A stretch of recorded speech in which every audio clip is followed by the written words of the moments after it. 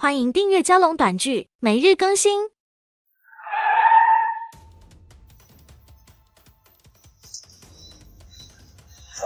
就是这。你回去吧。少爷，您真的决定好了？事已至此，我也不想多说什么。回去给我爸复命吧。是的，少爷，您保重。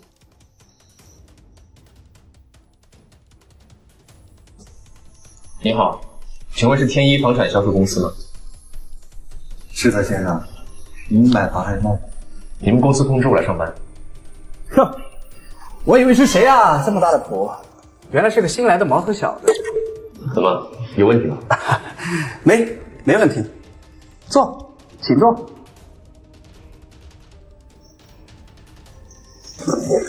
新来的就是不懂规矩，以后啊，放机灵点。好了，别吵了，来客人了。先生，你请问您是买房还是卖房？买房啊。您心里价位是多少呢？你们这最贵的。老头，我们这里是全省最高端的房产公司，最便宜的也是几千万，最贵的您怕是买不起吧？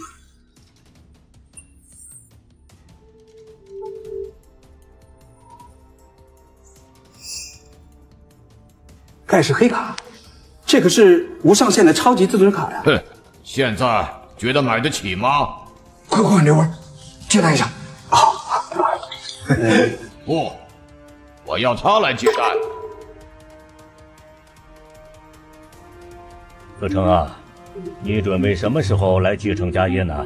我觉得还不是时候。什么时候才是时候？时间合适的时候。你就别绕弯子了，给个准信吧。给我1年时间，等我觉得自己有能力的时候，要不然也承受不起你俩打击了江山嘛。好，我给你1年时间，但是这1年你不能用家里1分钱。一言为定。老田啊，老爷，看着他点儿，别让他在外面受苦，更不能让他在外面受罪。明白，老爷。我叫他来接待。不是，先生，这位是我们今天刚到的新员工，好多事情还不太懂。我给您安排这位老员工，经验丰富，很多豪宅都是经他手卖出去的。少废话，我今天就要他来接待。这个，哎，等一下，老头，您这黑卡该不是假的吧？哦，我想明白了。是不是您小子请来的人，第一天上班想给我们一个下马威呀？啊？说什么呢？是的，叔，你走吧，别陪我演戏了。你看看，被我猜对了吧？你说你小子啥本事没有，骗人倒挺在行啊，还能整出假黑卡来。哎，不过你说做的还挺真，就是不知道能不能刷出1万块钱来啊？别乱来，1万块这种低额度会惊动调查中心的，到时候你会摊上大事儿。你看，演起来还没完了。行，今天啊，我就陪你们好好演一演，看一看你这卡里啊，怕是连1000块都没有吧？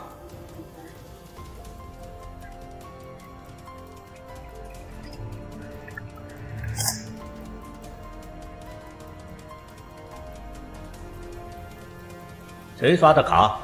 是你刷的卡吗？啊，是我哦不过是他的卡。麻烦出示一下你的证件。对，快查一查他，说不定啊是从哪偷来的。验证成功。麻烦了，请收好您的证件，下次请您不要刷这么低的额度了。哎呀，您大人不计小人过。哎，请坐。有什么要求啊？您尽管提。要求倒是真有一个啊，您说，把他从行业除名。这个怎么有难度？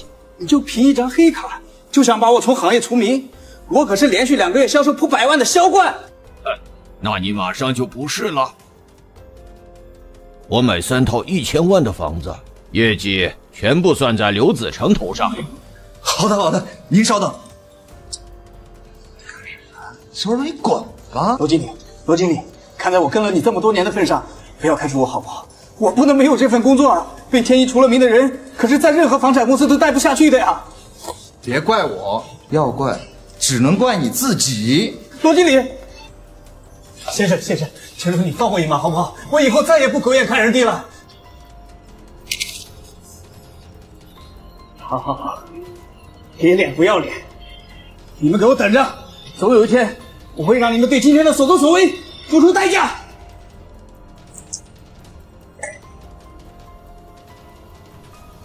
你干嘛去啊？管好你自己吧。神经病啊！吃火药了。发生什么事啦？是你？龙叔，今天辛苦你了，以后别再这样了。我是怕您吃不了这个苦。再说，你哪受过这种罪呀？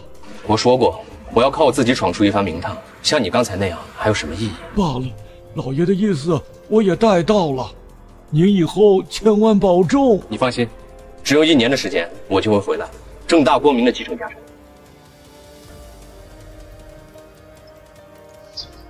怎么？你不打算道个歉？我认识你吗？刚就是你开着你客户的这辆车。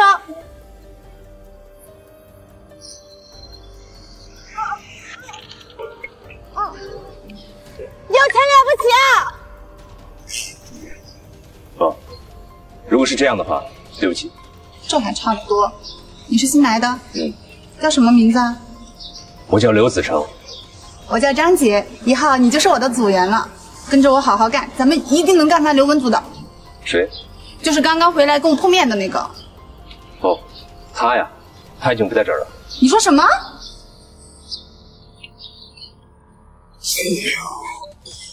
什么情况？他销冠了呀，有什么大惊小怪的？刘文呢？被开除了。可恶！我还没有赢过他，他居然就走了。得了吧，你1年的业绩也不如他1个月的，他大言不惭。幸好你走了狗屎运，你们组啊，这个月能上销冠，下个月就不一定喽。销冠？我上个月才租了1套房出去就销冠了，咱们公司什么时候业绩这么差了？什么呀？你们组已经3000万了呀！什么？谁干的呀？罗经理，你要的照片。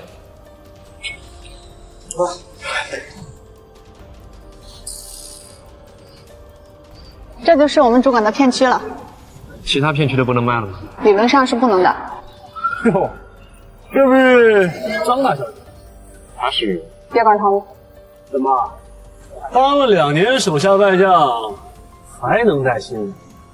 你们天一没人了吗？要你管，自己人品不行，就少在那儿阴阳怪气的。我人品不行，你怎么不说你能力不行？不想搭理他，走。待在天一，你永远只能接待下等客户，不如来我们天河吧。他到底是谁啊？哼，就是个抢客户的人渣。哎，店门口有个人，为什么没人去接待啊？你看他那一身，像是买得起房的人吗？我看不一定。先生，买房吗？不是，我就看一下这个房为什么卖的那么贵啊？哦，这套房就在我们店对面，要不去看看？不方便我今天衣服都没换。没关系，您在门口稍等我一下，我进去给房东打个电话。哦，行吧。好了，马先生，我和客户在你家门口等你。你真的要带他去看房啊？怎么了？你没有闻到他一身鱼腥味儿吗？可能是附近水产市场的，离这不到3分钟，在这买房不是正好吗？你闻着一身味儿，像是买房的吗？江先生是在水产市场工作，刚下班，还没来得及换衣服。算了，等他看吧，估计也没见过这么好的房子。不过我得提醒你啊，下次这种人就别往我这儿带了，浪费我时间。最好是收了定金再叫我。客户还没有看房，怎么能收定金呢？那是你们的事儿。哎，那个马哥，你说这房子还可以再便宜点吗？房子的位置就值这个价。如果后期把你的孩子从乡下接到城里来，你们就是城里人了，知道吗？话是这样说，但你这房子确实太老了。老又怎么样？拆了你不更赚？关键是这个位子就值这个价了。还有啊，这房子里的家具家电都不能给你啊，我都要搬走。搬走？那我考虑考虑吧。你考虑去吧，我还有好多人来看，都是一次性付款的，你行吗？钱不够是吧？没事儿，他们那儿还有好多郊区便宜的，你让他们再给你找几个吧。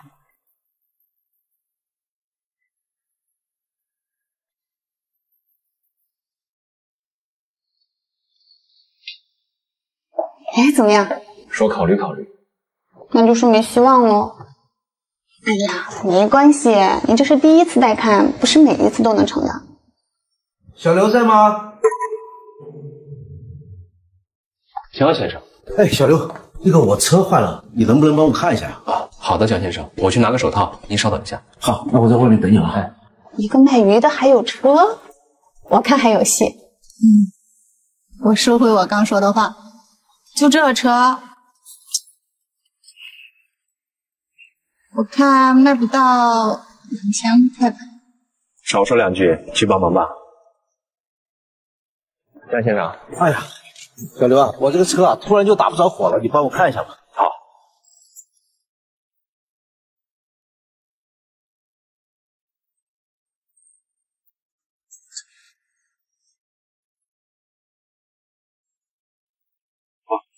你这车啊是水箱没水了，我去打点水，你稍等一下。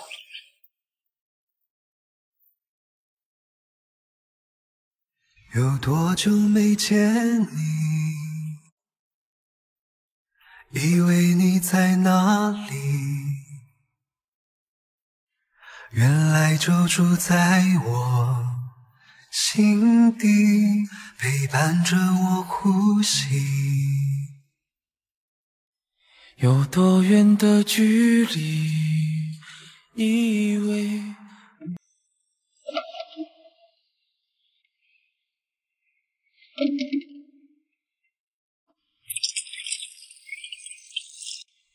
哎呀，小刘，今天真是辛苦你了啊！没事，江先生，做生意也挺辛苦的。这车啊已经很旧了，还是要定期做保养的。哎，我这个人念旧嘛，不管是房子也好，车子也罢。旧房子好吗？旧房子怎么不好了？你看那些新房子，虽然说修得很高，电梯那些什么都有，但是哪能像旧房子，下楼就能感受到人间烟火气。好像是。而且那些新房子，与其说是新房，还不如说是老房。有些人啊，甚至住了一辈子都不知道邻居是谁。小刘啊，这样，今天看那套房子啊，我买了，你给安排一下。哎，你说什么？马先生，我的客户说那套房他要了。卖鱼那个啊？是的，我在开会。是这样的，马先生，如果您觉得没问题的话，我想今晚安排你们签合同。我说了，我在开会，等会儿再说。怎么样了？他说他在开会。这家伙卖房都不积极。待会儿就给他打吧。喂，马先生，你那边怎么样了？什么时候有空回来签合同啊？晚点再说吧，待会儿给你打电话。挂。我怎么感觉有点不对劲儿呢？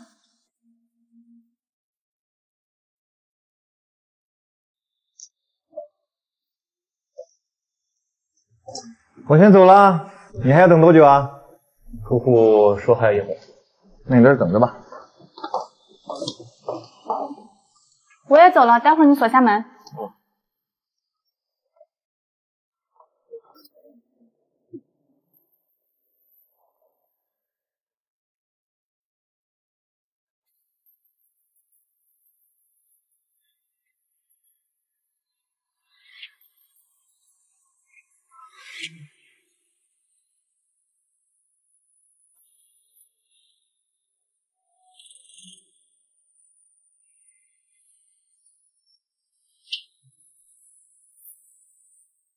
哎，你还在这儿？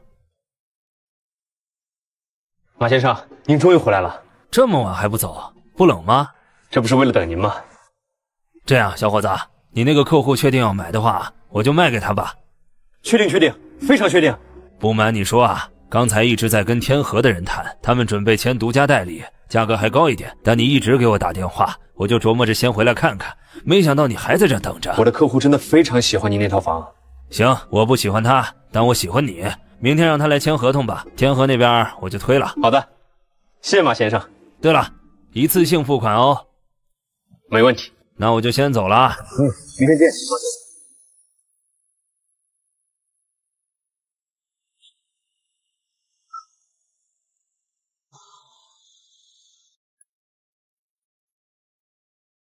这家伙是不是逗我玩呢？不好意思，马先生，您再稍等一下，他应该马上就到了。是的，马哥，应该路上堵车。他开什么车呀？那个面包车。面包车，怪不得。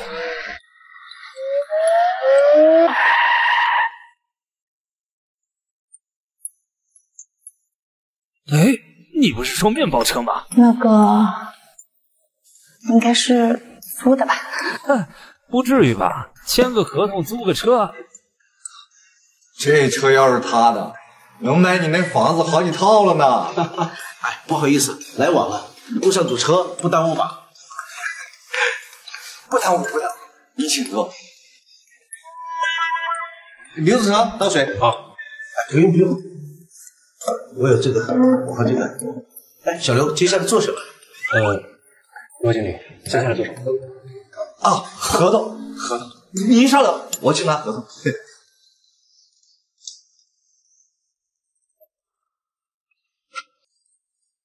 江哥不是卖鱼的吗？要不待会儿我去照顾一下生意？可以啊，就是不知道你家里做这个鱼方不方便？做个鱼有什么不方便的？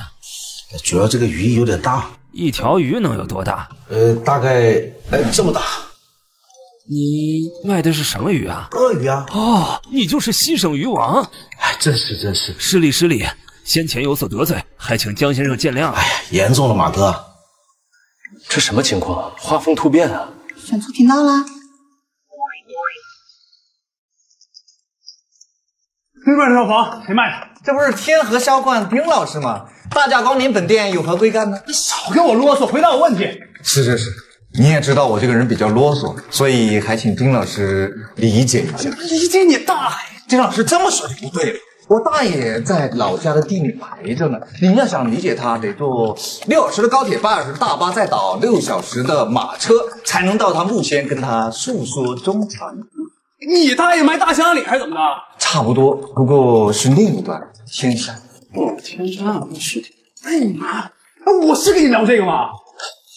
要说我嘛，那好办，晚上您跟我去趟医院，他在病床上躺着。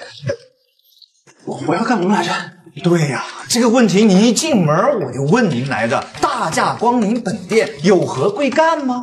还是说被你搅和的我记不清楚了？那您想不起来了，咱们再说吧。小店还得做生意，你也知道我们天一管得严，待会儿稽查队来了，还以为我们给你们泄露房源呢。对，房源就他妈是房源的事儿。谁妈的？他是谁？不是谁，我的。哦，你妈的房源啊！哎，我刀呢？啊，组长，咱那边好像没在这。要他妈你说，别激动。你妈的房源怎么了？我妈的房，哎，我的房源被你们抢了啊！还他妈被低价卖出去了。丁老师这么说就又不对，咱们不是一个公司的，那套房子又不是您独家的，怎么能说是你的房源呢？就差一点，我这个合同签独家了。昨天还说你们天一都是什么啊，只配低端客户，结果今天就这么就把房子卖出去了，还便宜卖的。我非常能理解你很想说脏话，但是又忍了回去。对此，我不由得对你产生了有那么一点敬佩。这他妈是重点吗？谁？你别去骂一个。哎，算了，我来。住手！小子，没你事儿啊！我今天就要讨回我的公道。你还好意思提公道？自己什么品相不知道吗？你说谁呢？啊，你他妈又是谁呀？哎，丁老师，他是他，他妈是他妈，他妈谁是量子力学问题，得从阿基米德说起啊。闭嘴！好嘞，您继续，我只是提示一下，注意用词。谢你妈的我！好的，我替我妈说一下。滚一边！丁老师看出了我们店干净了，打口没问题的。丁老师眼真尖，尖得很呐。吴店长，麻烦你坐回您的店长位置。我是来处理问题，不是来找麻烦。我知道这房子不可能是你这个不用做业务的店长卖的，刘文又走了，张杰废。那么过时可能是你的新来的。你说谁废物呢？说你呗，一个租单做不明白，带个组员做生意的，看把你得意。3000多万，你才来几天呢？第3天，才来3天就这么多日元啊？人民币。部长，日元也好像比咱们业绩高啊。绝对不可能！一定是虚标啊！快联系那个天一的稽查部，举报他们虚报业。不必了，给你看看我们的1、2批，真实数据横扫无期。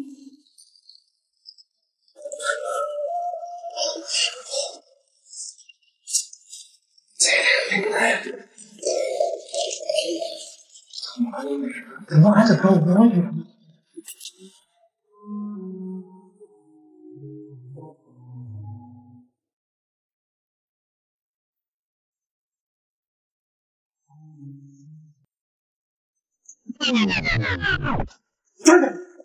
丁老师别激动，天河还需要你，你不能这么不明不白的。还有什么想说的？像什么独家房源信息之类的啊？你们都等着！等一下。哎呀，丁老师好不容易走一趟，你又有什么事儿啊？你的那些下三滥的手段，别再对张杰使了。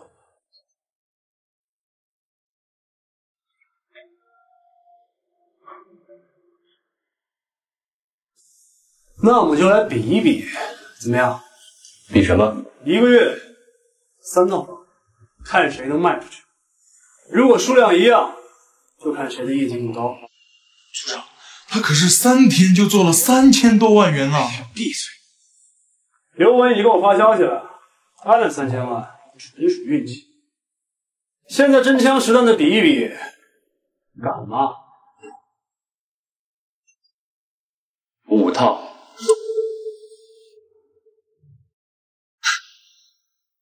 一言为定，走。哎呀，终于走了。你也打个报告，明天调到别的店去。为什么？对呀，为什么呀？他不知道，你还不知道吗？就算刘文在，咱们这个店1个月也没卖出过5套房啊。即使是全公司1个月能卖出5套的店，那也得算上新房代理、二手的屈指可数。再说了，就咱们这个片区全是老破小，你以为人人都像昨儿那个姜老板那样，碰到一次就很走运了？你不要这么说，要不是那晚刘子成等房东等到那么晚，让房东看到他的真诚，是不会做这个决定的。哎，随你们吧啊，反正影响不到我，你们爱怎么折腾就怎么折腾，但是不要违反公司制度。放心，通过我这2天的观察，我已经大致的了解所有的销售套路。1个月5套是为了给丁宇他们压力，但对我而言不是问题。口气不小啊！丁宇虽然为人很烂，但是销售方面是没得说的呀。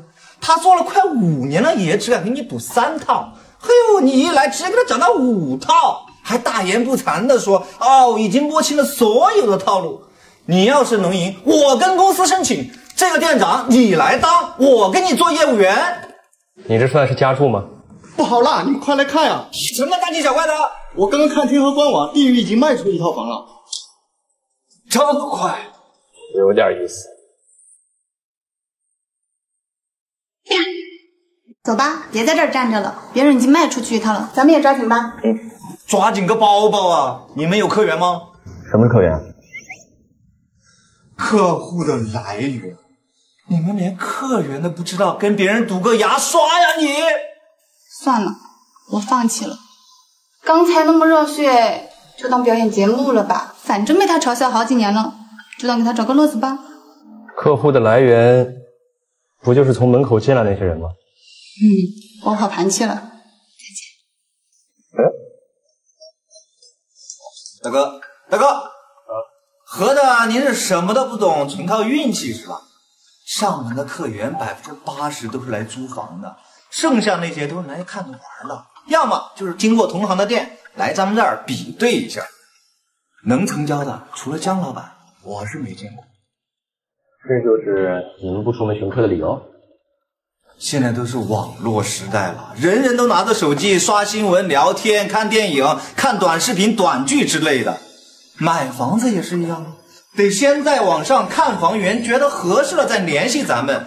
你得先在网上发布房源，获得客源，有了客源才会有下一步吧。那门店存在的意义是什么？门店是公司的形象，给客户信任感。那这份信任感建立的基础是什么？基础是公司的实力呀。公司的实力是什么？墙上的业绩呢？那不然绝对不是。那我听听您有何高见？一套房对你来说意味着什么？也许是一条业绩，也许是一笔佣金的提成，但对于那些买房的人意味着什么呢？我们除开那些炒房的有钱人不说，我们就说你们所谓的刚需的普通人，一套房对于他们来说绝对不仅仅是一个晚上睡觉的地方，更是一个安全的港湾，是悲伤时可以放肆哭泣的地方，是无聊时可以尽情释放的地方，是快乐时可以尽情舞蹈的地方。你说这是酒吧还是 KTV？ 我别说那些没用的，干咱们这行你以为能有多高大上？不就是为了挣钱吗？房子的好坏跟我们没关系。我知道那些所谓的信任感纯属扯淡，我们就是买卖双方的中间人，让房东觉得房价卖得高，让客户觉得钱花得值，这样我们就能拿到佣金，而佣金的多少决定房价的高低。你以为房价怎么定？就是我们给炒上去的，一套破烂在我们手里也能把它吹上天。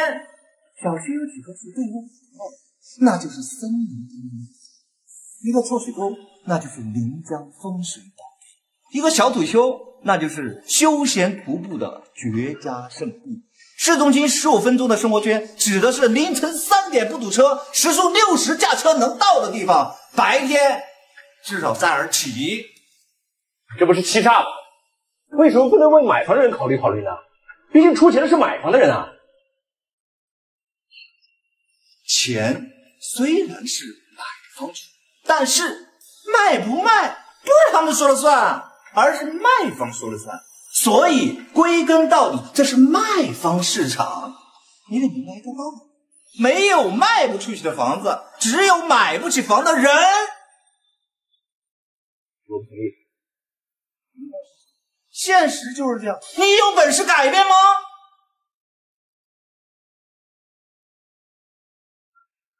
现实就是这样，你有本事改变吗？怎么打算放弃啦？没有，我只是想静静。那你可别问我静静是什么。那是罗晨儿的风格，不是我的。你来干什么？路过而已。看到你一个人在这儿发呆，好奇。李健把你和罗晨的对话都给我说了，你知道吗？我突然对你刮目相看了。你以前是怎么看我的？以前只是觉得你是一个运气好的人罢了，真的，仅此而已。不过看到你跟江总输车，跟丁玉打赌，和罗晨争辩，我突然觉得你不是把卖房当做一个赚钱的事，而是什么？我也不知道该怎么表达，反正就是觉得不一样，说不定你能改变一些东西呢。你真这么觉得？不然呢？说不定你能成为我们销售界永远的神。永远的什么？永远的神，你不知道吧？咱们业内有个排行榜，只要上了榜的人，荣华富贵享之不尽。我们称它为封神榜。不过目前上榜的人也只有2个。哪2个？相信李总不会出尔反尔吧？你觉得凭我李家的实力，会做这种不入流的事儿吗？那李总，等我们好消息。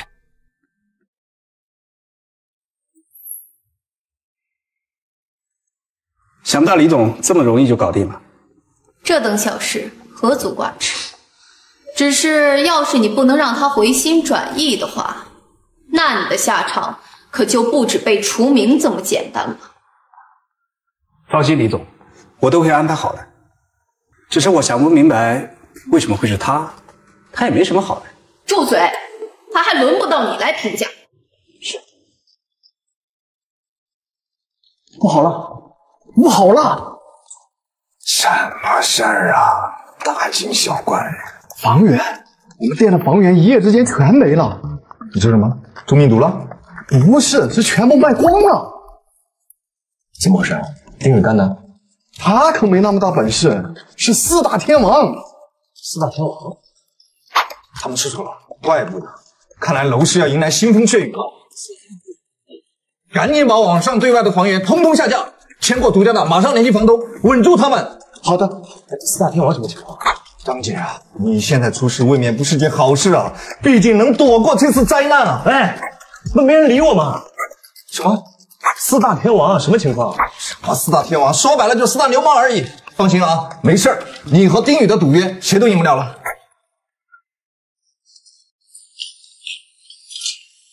家属在外面等着。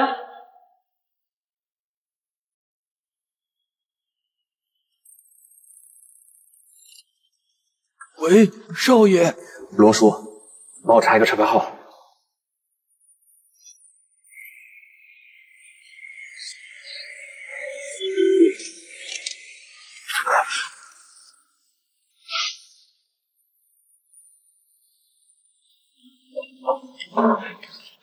怎么样了？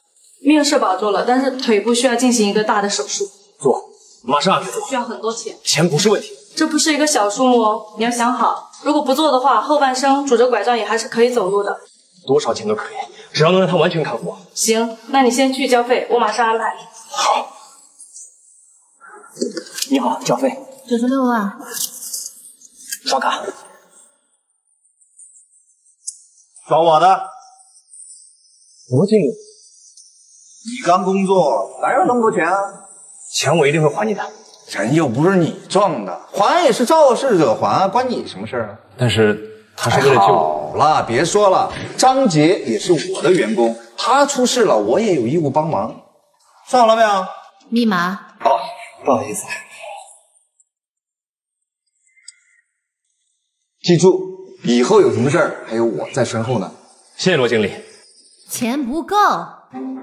啊？怎么可能？我看你有钱啊！钱不够。不可能，整整2万块啊！啊？罗经理，手术费是96万。多少？96万？他们也抢钱啊！涉及到多个手术，像神经元修复、骨骼修复这样的手术，一个就是几万到几十万不等。这么严重？赶紧找招手司机吧。哟，这不是刘大少爷吗？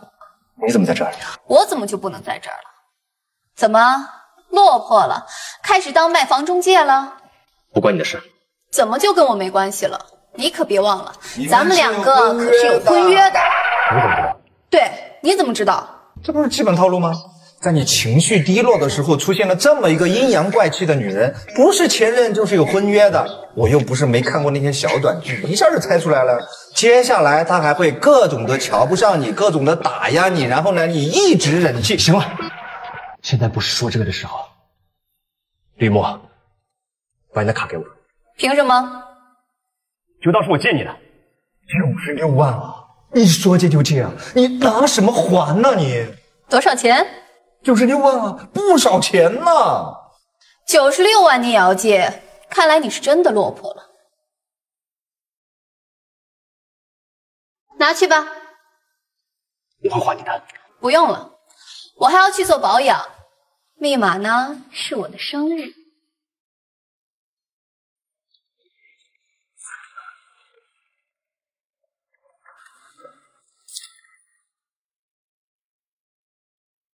看不出来你还有个富婆未婚妻啊？她不是我未婚妻，那是小时候两家有过婚约，开玩笑的罢了。那这么说来，你家以前条件不错嘛？方不方便说说怎么落魄的？没有的事啊，非常不爽。就说嘛，你怎么可能是有钱人家的人呢？那有钱人家的人，即使是落魄了，也不会来干咱们这个呀。哎，我也希望能认识这么一个富婆。你要是没相中，要不今儿留我呗？啊，没人受得了他，他可是换过一次脸的。你说整容啊？那很穷。话说回来，你和丁宇的赌约怎么办？现在张杰出事了，没人能帮你了。没事，靠我自己就行。还有一点我没想明白，你们的赌注是什么？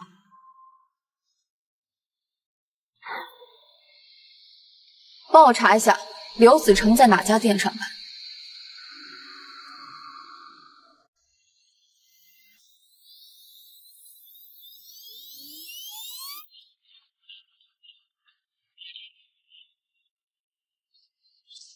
好歹你们也是西省销售界的4大天王，这样盯着人家看，合适吗？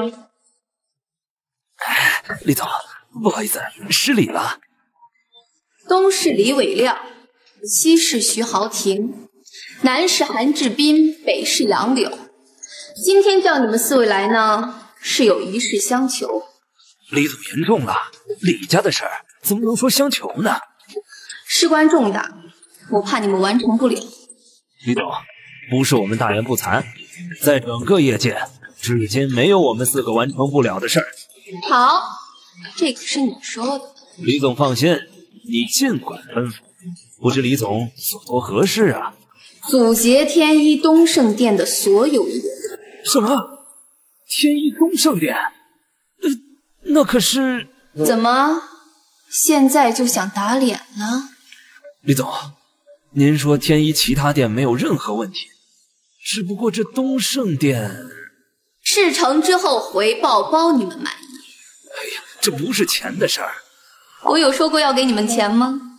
那事成之后我们有什么好处啊？封神榜。让我调集周围所有的楼盘房源信息，保安的、门卫的、小中介的，通通都要。和平城没了，明明山庄没了，香槟城没了，都市豪庭没了，玉府没了。他们哪来这么多客户？他们都不睡觉吧？他们可能集了4大城的客户来这儿守，4个城，咱们这儿才多少房源啊？那他们为什么要这么做？我哪知道啊？你们还有房子吗？没了。什么情况呀？昨天我在告门。那你们公司怎么说呀？还没给公司汇报呢。这都什么情况了还不汇报？我们都已经集全公司这一反击了。你有客户吗？你要干嘛？我有办法。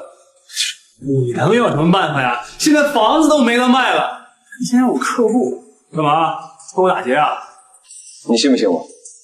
废话嘛，我能信你？那算了，你等着输吧。少在那危言耸听了，就现在这情况，你还能破局赢了我不成？你只要共享你的客户，我就有绝对的把握。那成了，那谁赢？算平局如何？成交。你真有办法？我需要所有炒房的客户。李健，把所有的刚需剔出来，把炒房的客户汇总。好的，那接下来呢？让天河和天一在4大城市秘密发布房价即将下跌的消息，要让所有的房东觉得这是内部消息。信息通过内网发出。这个我得跟公司汇报一下。关键时刻你们天河就这么不给力？麻烦你快一点。当客户从天一这里得到爆料以后，肯定就会去天河求证。只有2家公司的信息一致，他们才会相信这是真的。那你等我一会儿。一会儿是多久？半小时。3分钟。你这打1折呀？你有多大把握？3成把握？你这是在作死，你知道吗？搞定了，这么快变5成了？不定性已经排除，接下来还击。怎么还击？对啊，怎么还击啊？客户汇总好了吗？好了呀。丁宇的呢？他没给我呀。马上发给你邮箱。收到了。我身家性命交给你了啊！敢耍我，你就死定了。放心，虽然我不知道他要干什么，但是我觉得身不由己。这难就是传说中的……别愣着呀，快去帮忙！怎么？把这个发给所有客户。你疯了！发吧！我才不发呢！你这是在铤而走险，你知道吗？你还有别的办法吗？现在还来得及。我发。另外，我还需要8辆大巴车，下午3点出发。这个我倒可以想办法，但你要想好了，一旦发车就没有回头路了。我只相信人是贪婪。已告知所有厂房客，4大城市房价即将暴涨。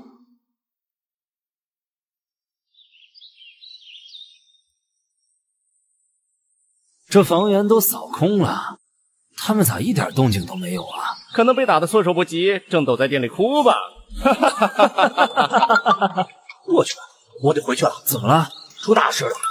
莫名其妙。这，货源失火了，我也得走了。什么情况？沉不住气。听他这来有……咋的？你也要走啊？都一群什么档次，跟我并称4大天王。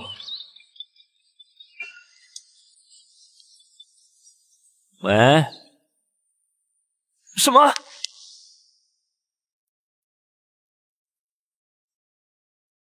我们需要跟车一块去吗？不用，我的目标从来都不是他们。你说什么？时间到，李健通知一下所有刚需客户，咱们要有特价房了。好的。好什么好？房子在哪儿呢？哎，你给我坐下。是啊，房源都没了。你不是声东击西吗？现在客户去了4大城市，成交也在上涨，咱不是赢了吗？鼠目寸光。说谁呢？很明显啊。我？自信点。如果我没猜错的话，4大天王现在应该正在马不停蹄的往回赶。那又怎么样？反正成交也在上涨，他们还能逆风翻盘不成？在那边成交，业绩算你的？不算啊。哎，不算转介业绩吧？你还有客户吗？没了，都过去了。所以，你认为的高端客户就是那些炒房的人是吗？那又怎么样？你一直看不上我们所谓的低端客户，殊不知他们才是最大的群体。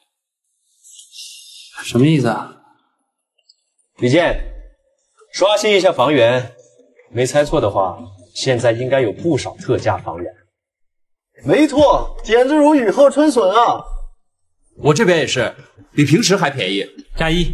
行了，联系客户看房吧。你怎么做到的？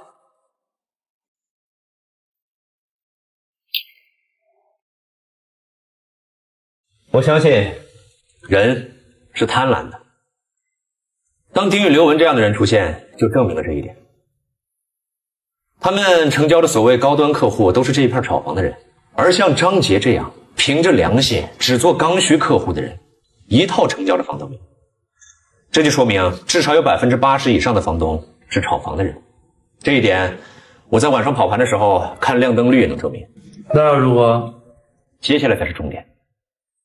既然这片的客户和房东都是炒房的人，那么4大天王能在一夜之间拿下所有房源，一定是与这些房东达成了协议价。要做到这一点并不难，只要客户足够多就行。现在的房东哪一个没有几套房？他们只需要带着大量的客户来，就能很容易的锁定房东的房源。这就是之前我们房源消失的原因。然后呢？然后？难道你不清楚啊？我怎么会知道啊？你的那些炒房客户，那又怎么样了？你能一次性说完吗？我敢断定，他们不只是客户，还是房东。对呀，我怎么没想到？四大天王跟你一样，只做炒房客。当后院失火，他们肯定会带着客户往回赶。他们本就心怀鬼胎，让他们一致对外没问题，但一旦涉及到自己的地盘，便会防着对方不经事情。这样，客户一往回赶，留在这边的房东，也就是现在被拉去四大城市的客户们，一定会相信四大城市即将涨价的消息是真实的。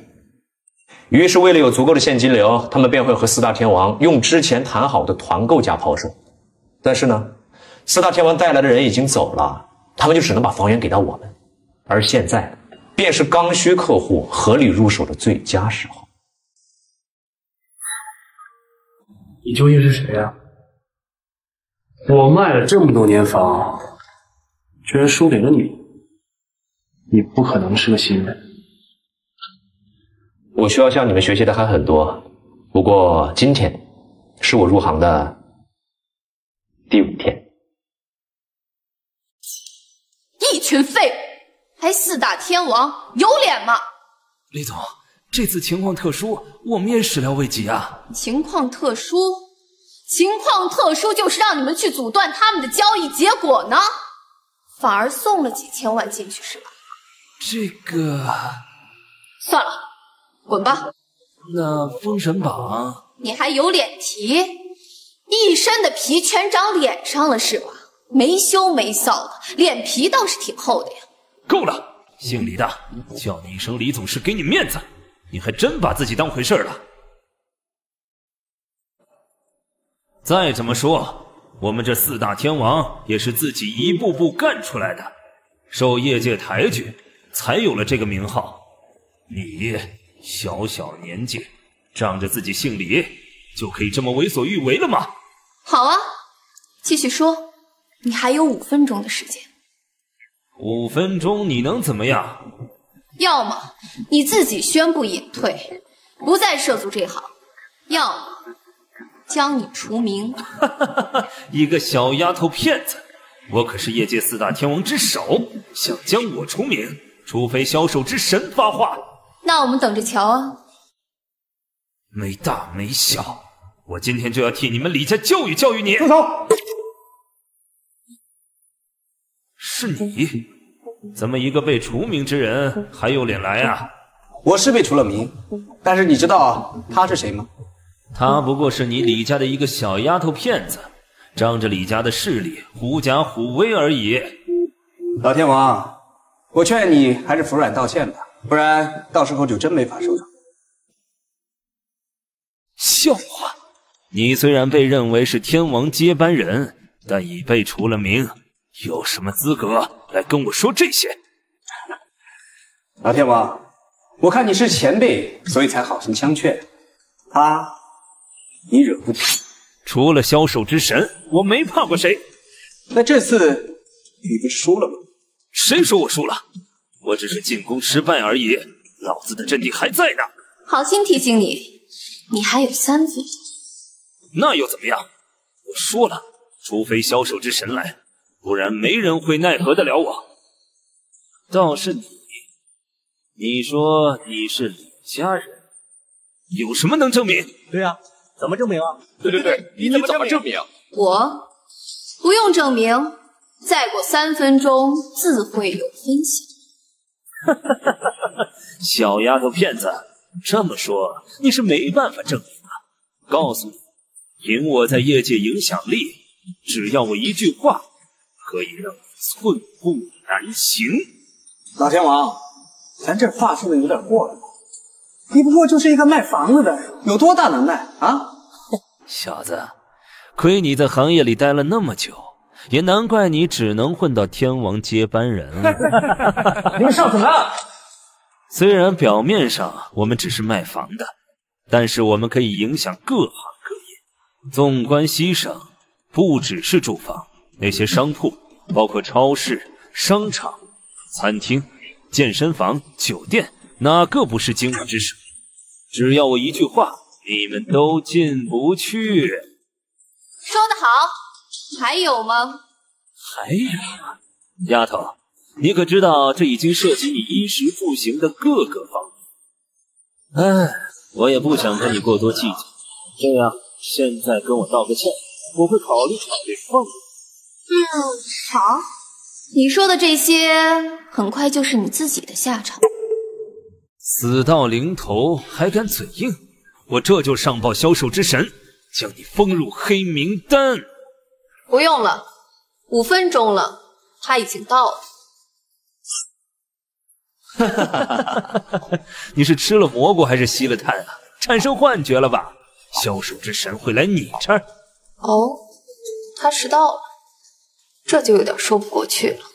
小丫头片子，别在那装神弄鬼了，我这就上报销售之神。你在说我吗？张神，您怎么来了？你在做什么？张神是来这里玩吗？这么巧啊！这儿有个小丫头片子，正拿着您的名号四处招摇呢。你知道自己在说什么吗？当然，我正准备向您汇报呢，把他封入黑名单，让他无法在西省待下去。你好大的胆子！是谁给你这个权利的？张神，您哪儿的话呀？作为4大天王之首，我有权这么做呀。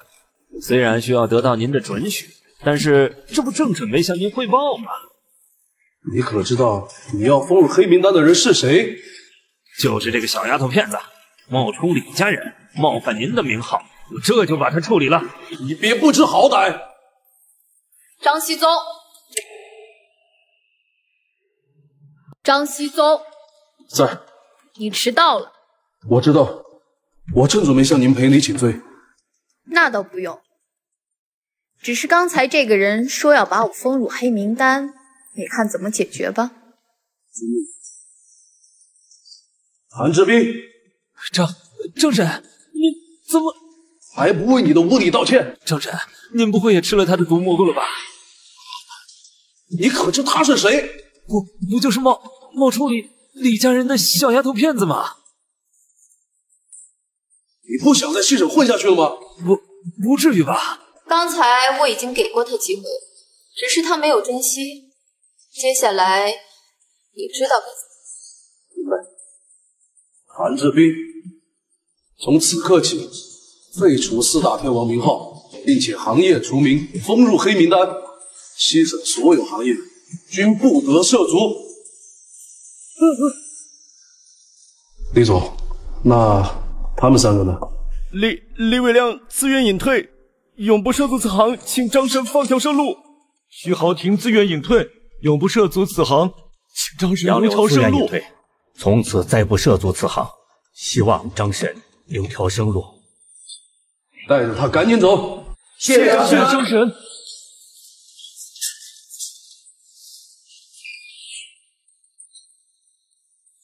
李总，接下来还有什么吩咐？将刘文复明，并升他为4大天王。可是刘文他是被……我可管不了那么多。你还想做唯一的销售之神吗？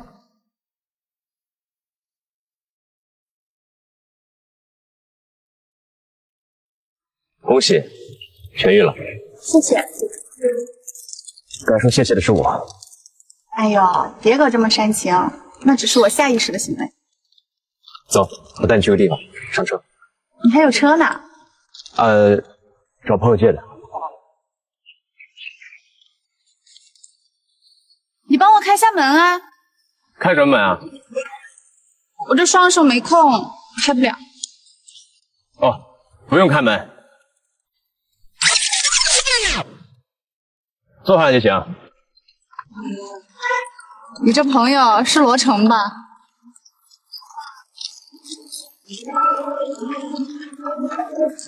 坐好了啊。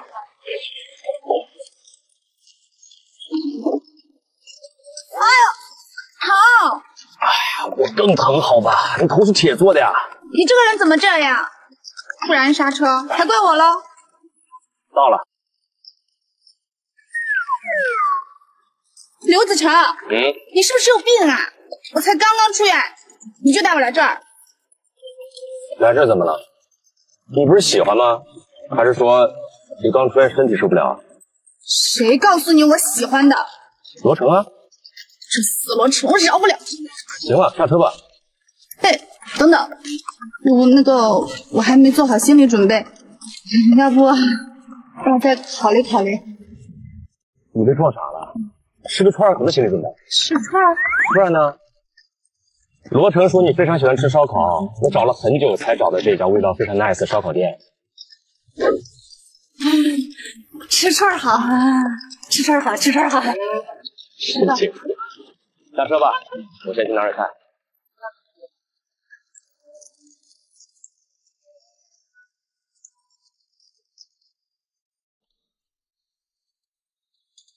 今天呢，有3件事。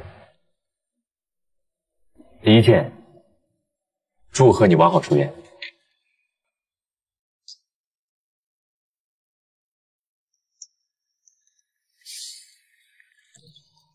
第二件事，再次感谢你救了我。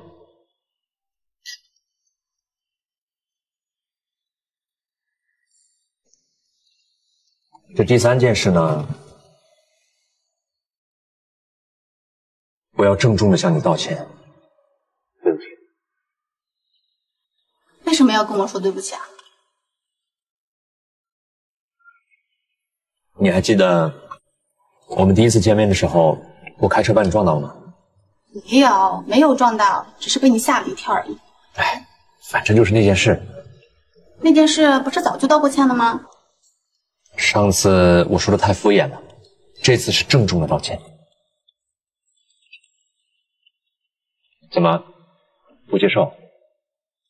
还是觉得不够真诚？我给你炫一个。哎，没有，你别搞得像流川磊一样。流川磊是谁啊？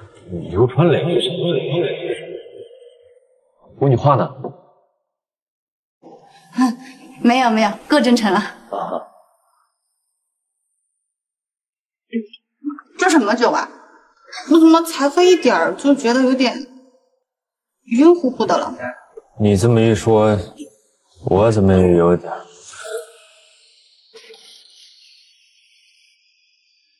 欢迎订阅蛟龙短剧，每日更新。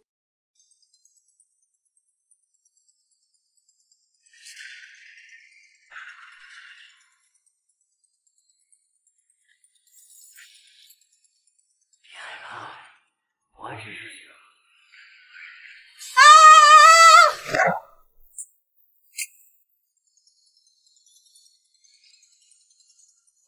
你干嘛？你清醒了没啊？什么我清醒没有啊？你不是说我们被谁关在这儿了吗？没有，可能是酒还没醒吧。不是酒的问题，是我们吃了野生蘑菇，食物中毒了。啊？老板送我们来这休息。你有没有对我做什么？哎，我发誓我没有啊，我就在这张床上睡着呢，你突然进来把我摇醒，我就出去打电话确认情况了，回来就看你神神叨叨的。那这件事情你不准传出去，不然我咬死你哦！你觉得我会拿自己的名誉开玩笑吗？倒是你要是让别人知道了，我可饶不了你。哎呀，你的名誉好像也没有那么重要吧？你懂什么？我可是你可是什么？说呀，哑口无言了吧？算了，今天这个事情就当是我们共同守住的一个秘密吧。一言为定。刘子成，想不到你玩的还挺花呀！别乱说。你们两个从酒店出来，该不会说是在聊工作吧？跟你有什么关系？先不说咱们两个有婚约的事儿，就你欠我那96万，我也该了解一下你的动向。你找他借那么多钱干嘛？我有急用。有急用也不能借那么多钱呀！你得卖多少房子出去才还得完啊？你别管了，我自有办法。你有什么办法？吃个烧烤都能食物中毒，难道说你跟他真的有婚约，等着以后傍富婆？你别胡说啊！我跟他没有关系。怎么就没有关系了？我们两个可是有过肌肤之亲呢。刘子成，看不出来你居然这么下作，我真的是看错你了。原以为你是个正直的人，没想到也是一个渣男。呸！张杰，你别走啊！你找我借钱，不会就是为了救他吧？跟你有什么关系？还有，以后别说我们有肌肤之亲了，不过就是儿时牵过手罢了。牵过手就不算肌肤之亲啦？你知道四大天王吧？你怎么知道？你说呢？那些事是你干的。我可没有那么下三滥，我只是要告诉你，阻碍你的四大天王已经被我给解决了。你做了什么？只是一点小手段而已。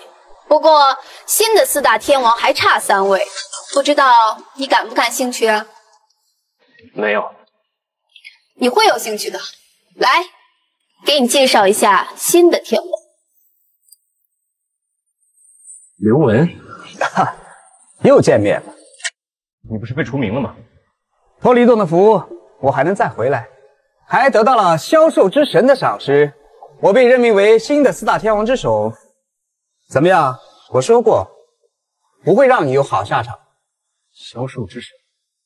没错，不妨告诉你，接下来我们还会把另外一位销售之神也拉下水，到时候封神榜上就只剩下张神一人，而且有我在，也不会让人再入封神榜。那跟我有什么关系？这不是咱们李总对你宠爱有加，想让你加入我们，成为新的4大天王。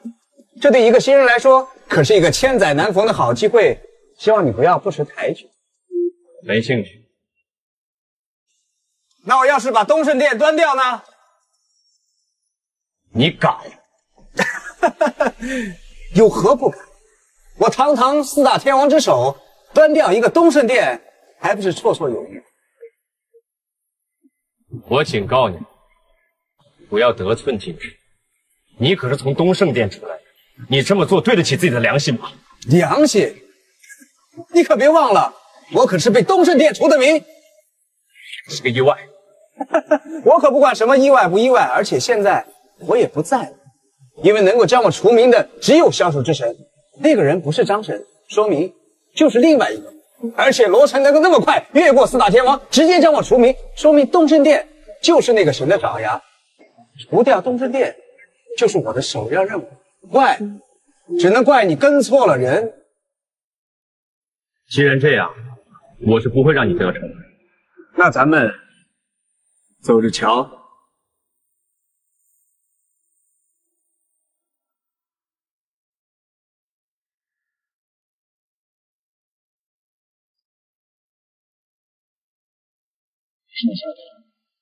不必跟我说这些。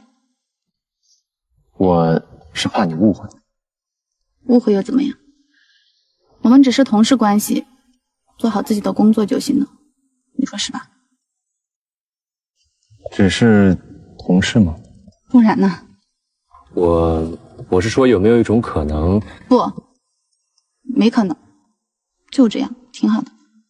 难道你没有？没有。行吧，我尊重你的想法。对了，刘雯成为了新的4大天王，他要向我们店里发起复仇了，做好准备吧。刘雯？他不是被除名了吗？是的，但被一个叫销售之神的复名了。销售之神？你是说？不可能啊，他就是被销售之神除名的。你不是说过封神榜上有2个人吗？是他吗？罗经理，怎么回事？哎，三姐出现了，怎么回事？刘雯的事啊。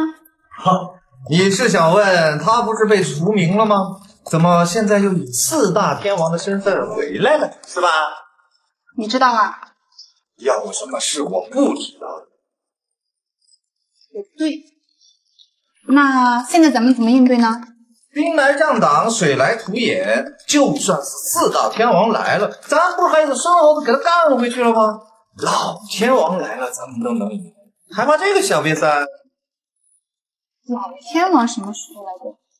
哦，对，你当时在影院。你是说刘子成凭一己之力击退了4大天王的围剿？没想到吧？你是没看到丁宇的脸色，那叫一个精彩呀！那你觉得他这次会支什么招？你呀，就好好休息，就别参与了。不行，再怎么说我也是东升店的一员。1个月1500的业绩，你也帮不上什么忙啊。喂，你好了，我是怕你太激动，旧伤复发。毕竟花了那么多钱呢。花了很多钱吗？什么？你不知道啊？整整96万。96万，谁给的？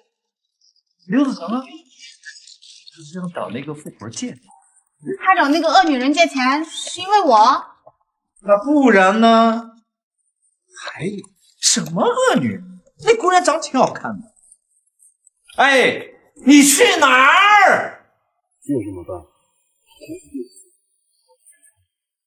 明白，那我就吩咐下去。别急，让他们先安稳几天，等他们放松警惕了，再一网打尽。只是这样一来，他们会不会有所准备啊？就是要让他们有所准备呀，要不然还怎么玩呢？我们可没在玩，也没心情陪你玩。放肆！怎么跟李总说话的？抱歉，是我太心急了。我知道你报仇心切，但太急功近利，只能适得其反。明白，那就一切听从李总和张神的安排。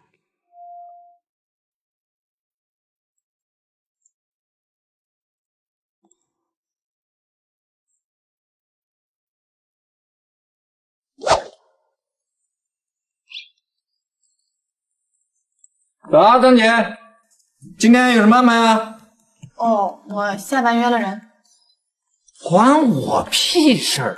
我是说你工作上有什么安排？啊，那个跑盘，对，跑盘。跑盘啊？哎，正好，刘子成挖了几个新房源，你跟他一块儿去看看吧。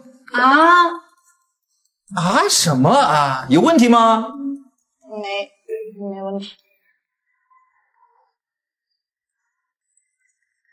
走吧，带路。哦，好。那个昨天我忘记了。我不是那个意思。那你几个意思？反正，哎呀，女孩子家耍耍脾气很正常嘛。你个大男人不要那么小气嘛。我没在意。你就是在生气。我没有。你就有。懒得理你。好吧，那晚上跟谁约会？男的女的？啊？回答我的问题。你偷听我和罗成讲话？别说那些有的没的，回答我的问题。不是啦。不是人。好的，我知道了。你神经病啊！我是说，本来是想约你的。我？对呀，本来想下班约你道歉，没想到罗成又安排我俩出来了。你有什么好道歉的？我知道，我误会你了。为了救我，你还牺牲了那么多。哎，别乱说，我还活着，没有牺牲。不是那个意思，我是说，以后有什么事儿，可不可以不要瞒着我，更不要骗我？骗你有什么好处吗？我能得到什么？刘子成，你是不是故意气我的？是。把我气死对你有什么好处啊？没好处，但我喜欢。喜欢什么？喜欢你。那个，你是在表白吗？是的。哦，那个我刚刚上班，无所事事，就想跟你道歉来着，顺便跑盘看看房子什么的。你刚刚表白这个事，我牙齿还没刷呢。你有口臭吗？你神经病啊！那跟刷牙有什么关系？那个，哎，你看，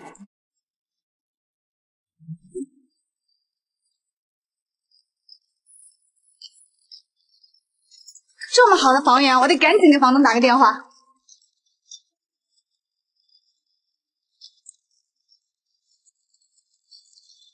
喂，您好，您是有房子要出租吗？你是中介还是个人吗？哦，我是天一房产的。哦，不好意思，同行。你说这么好的房源，我怎么就挖不到呢？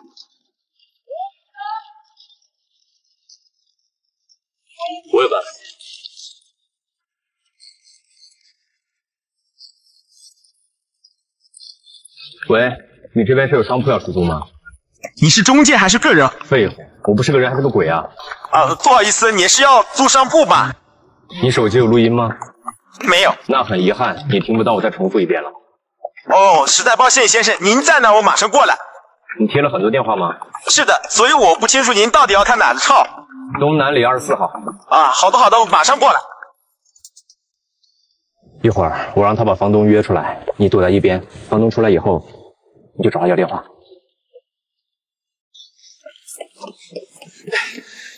你是刚才给我打电话看商铺的那位先生吗？是的。不好意思啊，先生，刚才有点冒犯了。哪里话？谢谢理解。把有点去掉。啊？房东还有多久过来？还没，不过马上就到。马上是多久？这个您稍等，我给他打个电话。催什么催？1个月了没租出去就知道催。钱哥，我在这。谁看房？这位先生您贵姓？免贵姓刘。这位刘先生看房。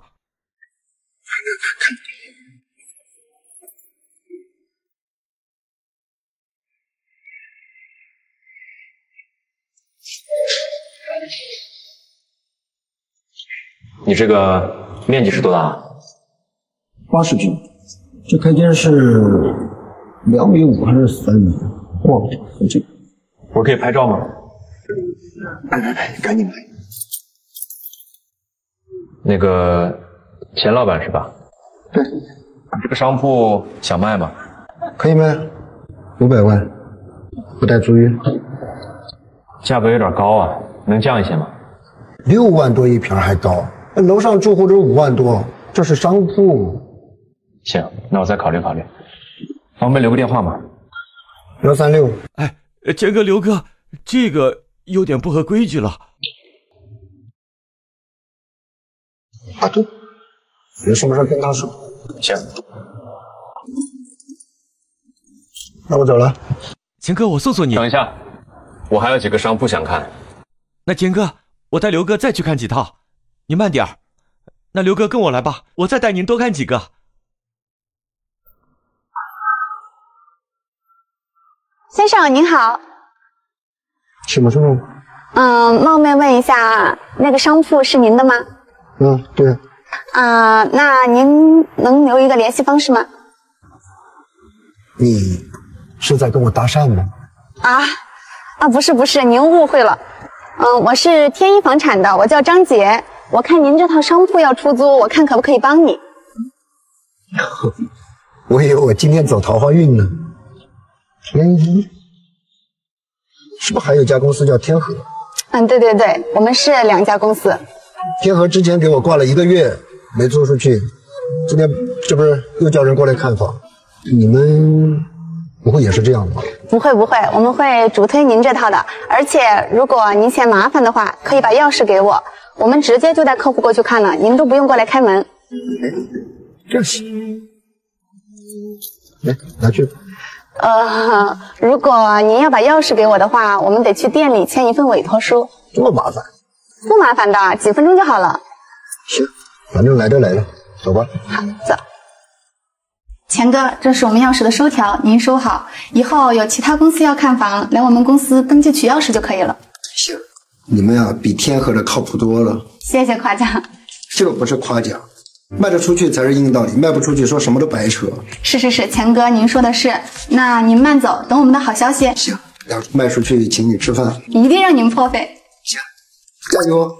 好的，钱哥，您慢走。拜拜。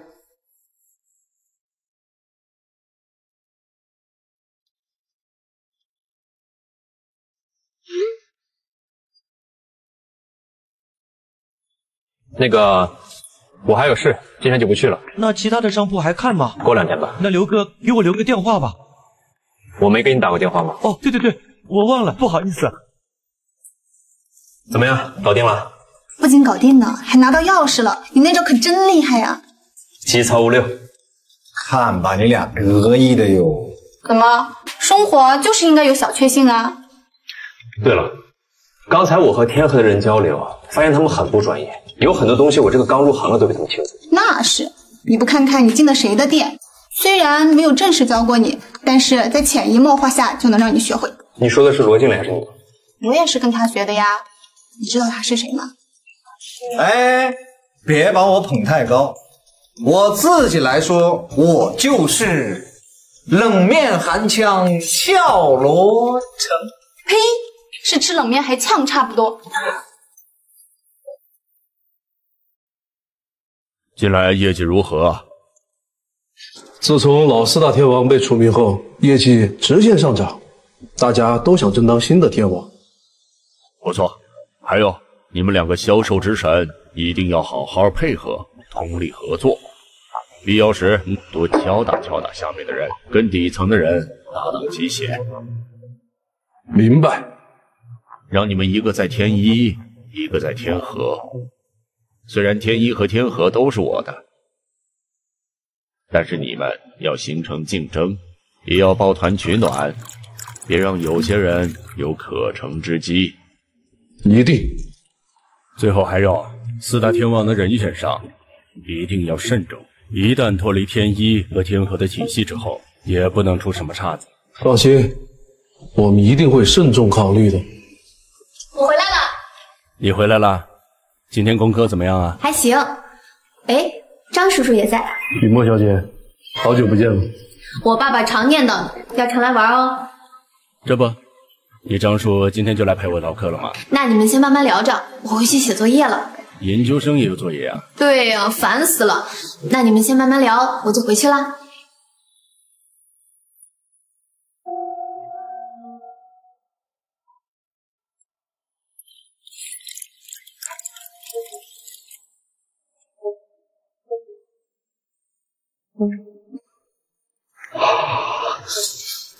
这是什么鬼天气啊？怎么这么冷？给大家唱个盘，河边出了一套准拆迁房啊，但房子有点老。拆迁房这么牛，看来业主很缺钱啊。为什么这么说？你想啊，拆迁房等到拆了，那得赔多少啊？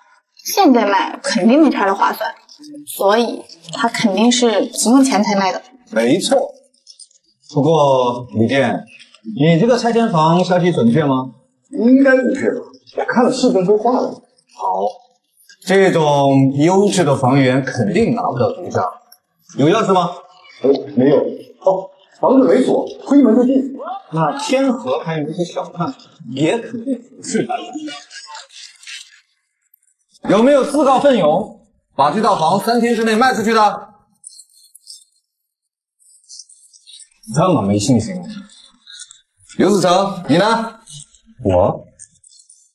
我还得了解一下拆迁房是怎么回事。正好昨天遇到一个客户想投资买，如果可以，我觉得行；如果不可以的话，那我也不知道。看来大家都不珍惜这来之不易的赚钱机会是吧？要不我你就算了，没那本事。罗成你，那让张姐跟你一块吃吧。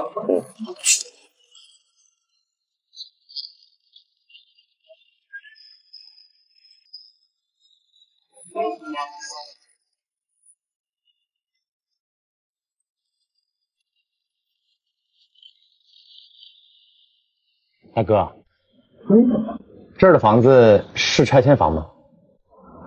没有，只是传说而已，我也不清楚。啊，王大哥，是这样的，待会儿我呢要带个客户过来看房，他要是问您什么，您呐帮我都美言几句。哦，哎，好。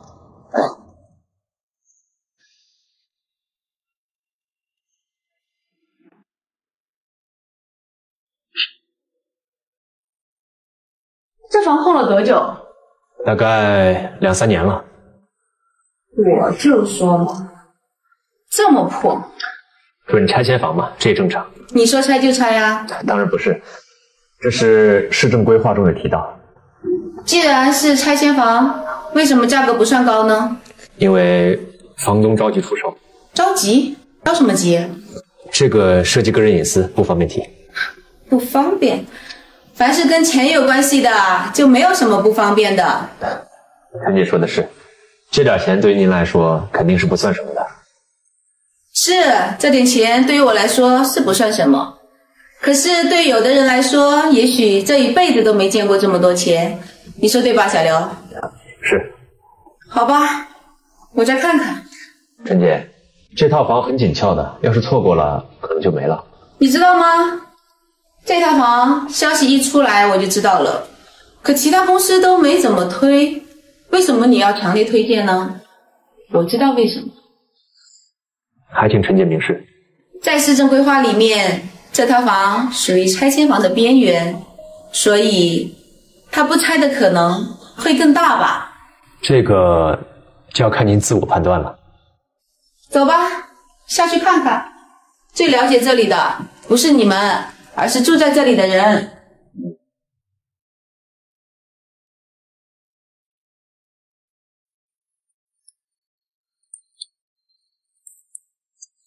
你是这里的保安？你户口在这里吗？当然啊，我出生就在这儿。听说这里要拆？好像是有这么个事儿。算你走运。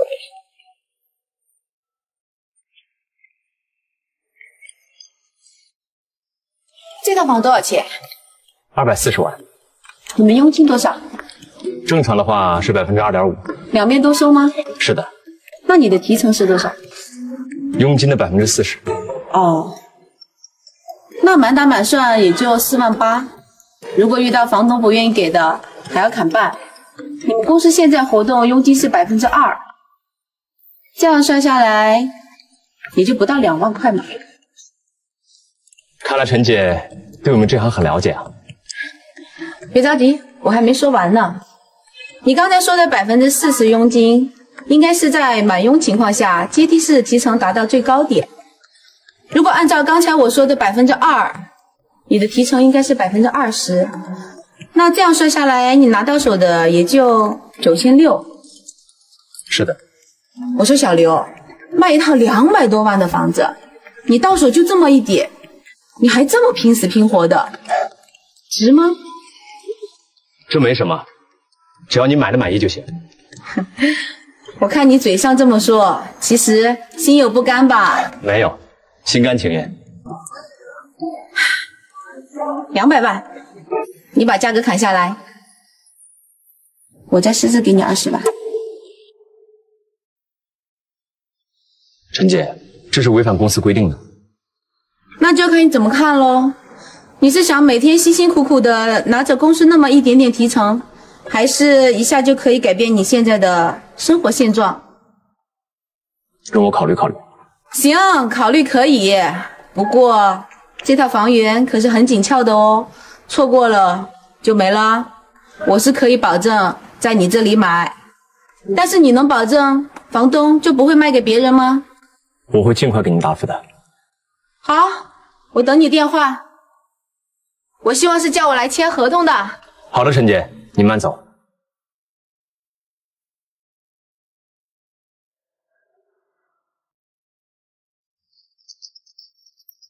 他是诱惑你做私单啊！诱惑确实很大。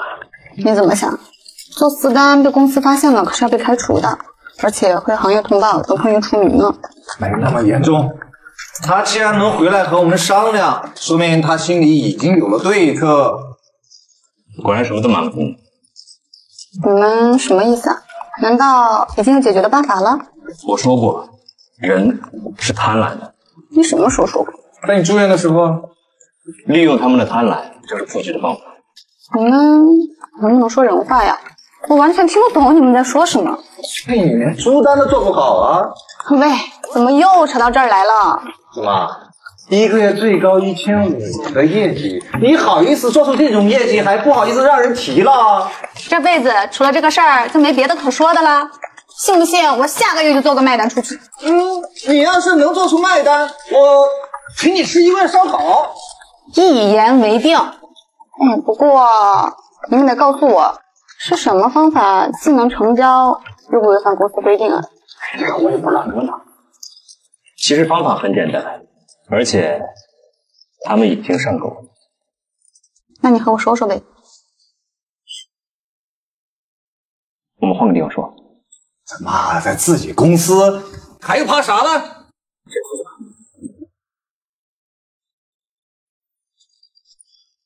老板，3个冷面。我跟你们说啊，这家冷面绝了。你还有心思吃？反正我是没有那个心思。好吧，老板少做一个啊。哎，我也没说我不要啊。你不是说没心情吗？算了。哎，刘子成，你赶紧告诉我什么对策啊？对，你为什么不在店里说？喂，问问题也讲究个先来后到吧。啊，行，您先问啊。你不说吧，急死我了。那套房的内网价格是多少？200万。这是客户还的价格，我的报价是240万。意思是已经成交了，而且佣金还能给20万。不，200万是我让你。什么？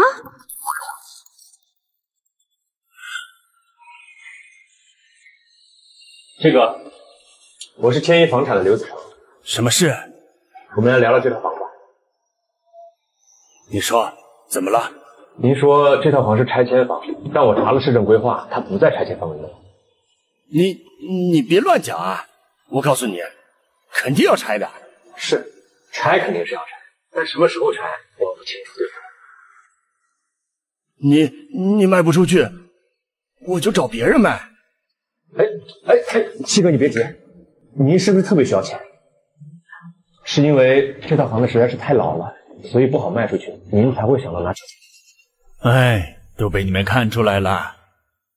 我老母亲高血压都晕倒了，现在在 ICU， 脑袋里面充血，现在正需要钱做开颅放血手术。七哥，您要是信得过我，我教您一个方法，保证帮您卖出去。喂，你好，天一房产。我要卖房。啊，我这边帮你登记一下，方便说一下您的房源信息吗？我那是市政规划的准拆迁房，在河边。我们这边可能需要看一下房，您看您什么时候方便呢？门没锁，直接上去就行。好的。给大家看个盘。然后呢？然后我就从网上约了那个投资的客户，带他去看房了。就完了？嗯。那200万为什么是你给的？因为客户的底价是180万。你不至于吧？吃个冷面还能呛着？我就说他是吃冷面还呛呢。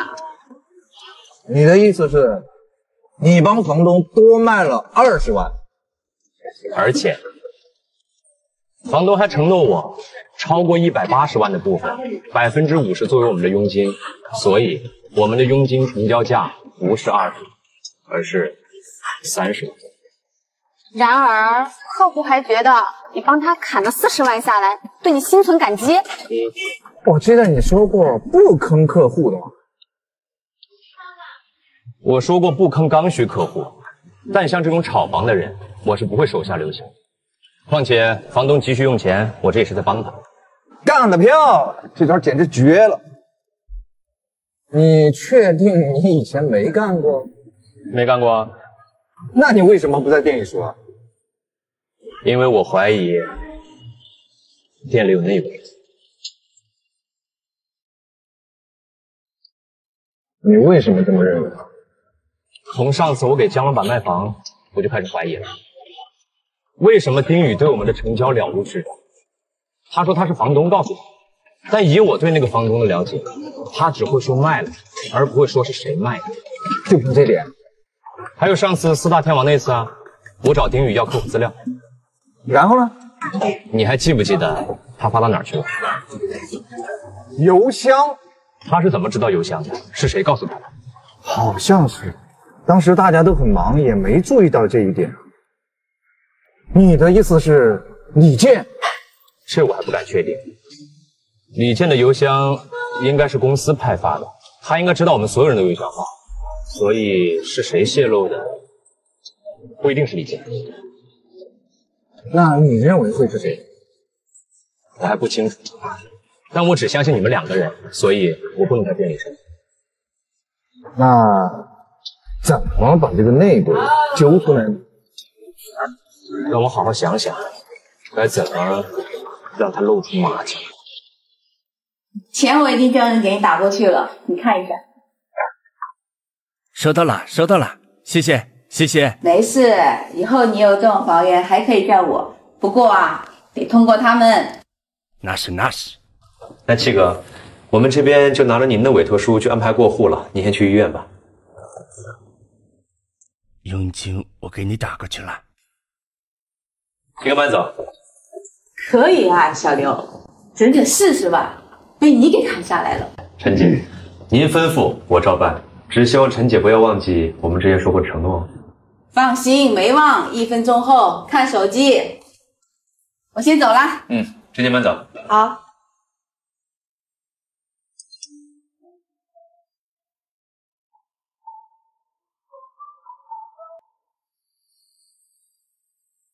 有人举报，你们店有人接私贷，收了客户20万。从现在开始，全店人员接受调查。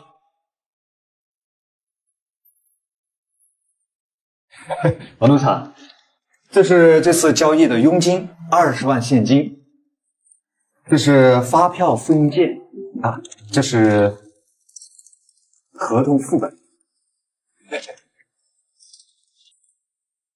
这合同上佣金怎么是4万？这不是为了让客户安心吗？要不客户会觉得这个房东太亏了，这是咱们公司允许的。那就没问题了。主要是接到了举报，你们别多心哈。收了这么高的佣金，公司会奖励你们的。谢谢王督察。不过王督察，您不觉得奇怪吗？怎么说？客户刚签完合同，刚走不到2分钟，您就到了。啊？客户才刚走？您可以查一下监控。这就奇怪了。我是从公司总部赶来的，路上时间也得需要半个小时。那也就是说，您至少半小时前就收到消息了？是啊。那您怎么看？放心吧，我会调查清楚的。谢谢王督察。哎，王督察慢走。你怎么看？别的不敢说，但内鬼算是坐实了。上次我在店里说了20万，所以王建军接到的举报也是20万，但只有我们3个人知道，实际金额是30万。没错，幸好你把上个月的提成20万取成了现金，提前准备好了，不然王建军这儿也过不去呀。接下来就是如何把内鬼揪出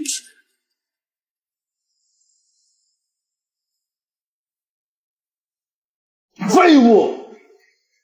让你以做私当为文章搞掉他们，你还白白送给他们40万。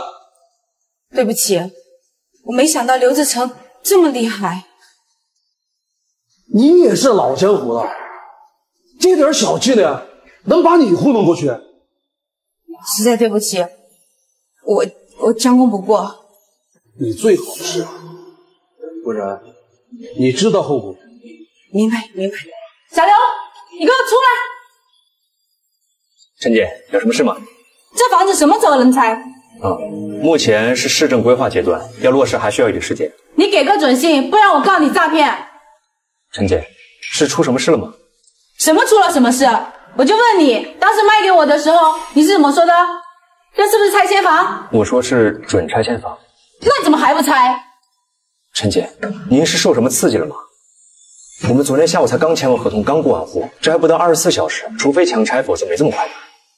这个我不管，你得给我一个交代。要不这样，拆迁房有政策，有装修的返还装修费用，要不您花个1、2万简单装修一下，我帮您租出去，这样您既可以收租金，拆的时候还能赔得更高，岂不两全其美？好像有点道理哈。那我去装修一下。但说好了，到时候你得帮我租出去。没问题。好。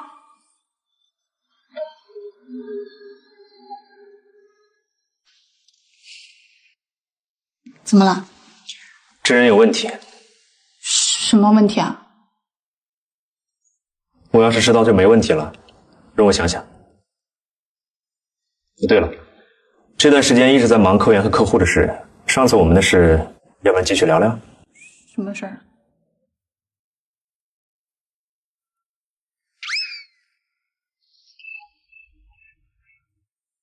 不好了，不好了，不好了！哎，拿着牙刷干嘛？正好用得上。哎，那个怎么，一蛋是被征用了？凭什么？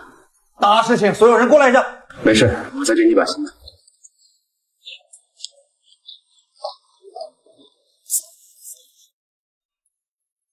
大家把手里的工作都暂停一下。刚才去公司参加店长会，店内清洁检查又要开始了。为了公司的品牌，为了咱们店的形象，我宣布，今天的主要任务就是大扫除。一个卖房的公司，工作重点不在卖房上，跑来检查卫生？屁话！我们是什么公司啊？是西省最有品质感的房产公司，要的就是品质感。客户进门看着干净卫生的环境，现在的心情会好一点嘛？领导来了，看着也会舒服一点嘛？最后那句才是重点吧？今天有完没完？一唱一和的，怎么不当两口子？嘿，你笑啥？别以为自己业绩好就可以为所欲为。没有，我是觉得从我来到现在也没怎么做过过多打扫，我也照样成交的很好。反正这是公司的任务，执行下去就行。那我要带客户来怎么办？改到明天，除非你能保证今天能成交。不敢。那就对了嘛，准备上去。这就是你说的将功补过。是啊，你看这样我们还能收一点租金嘛。废物，废物！我说的是这个意思吗？别激动，看来我得亲自出马了。您如果亲自出马，您父亲那边一定能收到消息，到时候别得不偿失，影响咱们的计划。那有什么办法？刘文那个废物，那天在我们家楼下等了你那么一小会儿，就感冒发烧了，还能指望他些什么呀？别担心，我自有办法。要不我去？不用，你是我们最后的杀手锏，你一现身，我们所有的布局都前功尽弃。那您注意安全。敢不要我，看你怎么和我玩。哎呀，老板，一打生蚝，我得好好补补。才一下就累成这样，是该好好补补了。还不是你那破牙刷，刷的我手都酸了。你咋不拿把大点的毛刷来呢？怪我喽？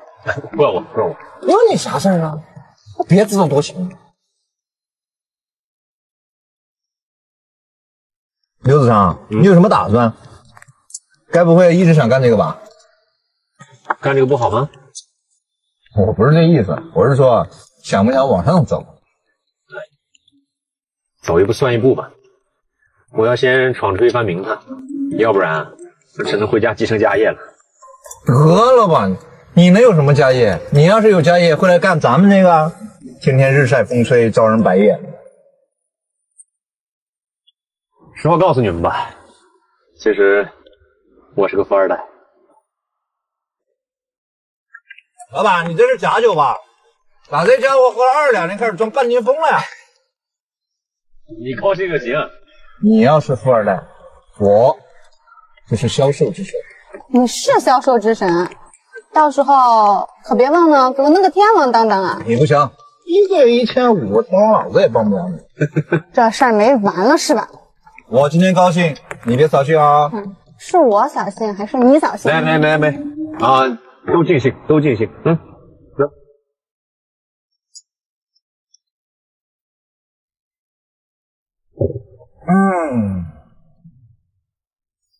说实话啊，你刚来的时候，我觉得你不是块料，但是你现在已经改变了很多，而且你刚来的时候那种装的，简直让人想揍你。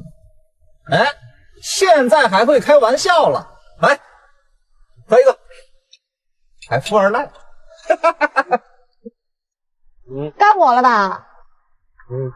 来，小女子有幸认识这位销售之神和这位富二代，谢你们。这刚喝完，少废话，喝。来。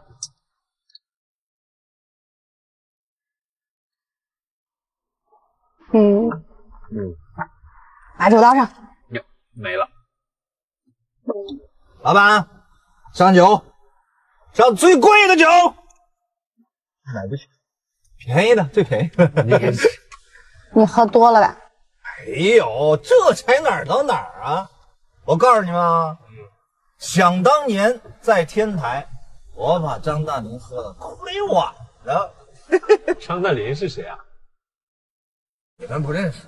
哎，跟张姐同姓哈，就是我以前一同学，据说后来改名了。我们都是一小趴菜。那是多少年前的事儿了呀不久，20多年前。20多年前的牛拿到现在来吹，现在你也是个小趴菜。什么小趴菜？我是销售之神。对对对，销售之神，你知道他是销售之神了吧？我知道。来，那个净销售之神。你们知道什么叫一脸懵逼吗？不知道。跟你们表演。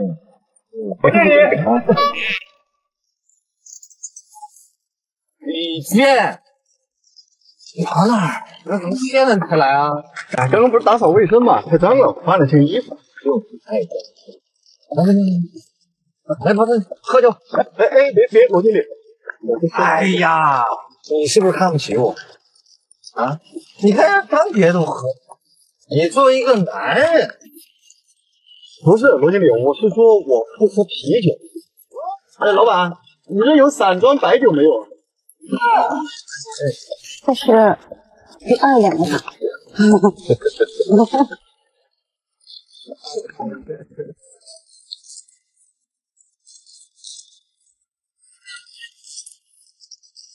罗经理，张姐，没吧？给你们一个。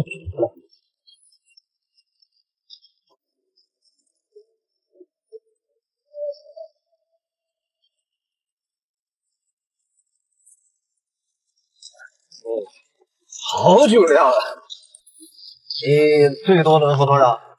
我1斤啊？不是，该不会是一直喝吧？太老土的梗了。哎，也不是，那啥，1整天。喂。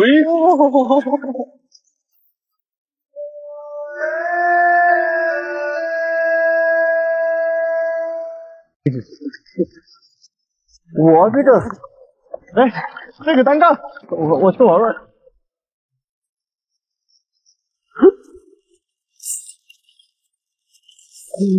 哎呀，不行，我来试试。太难了。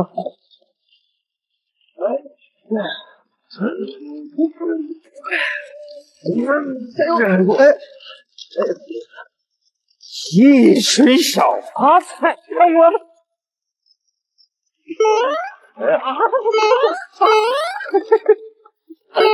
罗经理，我来帮你。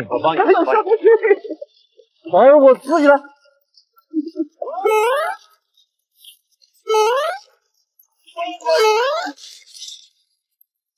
你在干嘛呢？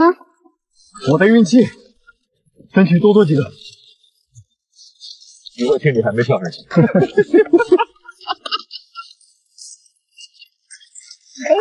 哎呦，破功了！不行，累了，不行了，便宜大了，理解一下。是，我们理解，我们都没看见。对，我们都没看到。我也没看见。不许呀！收回。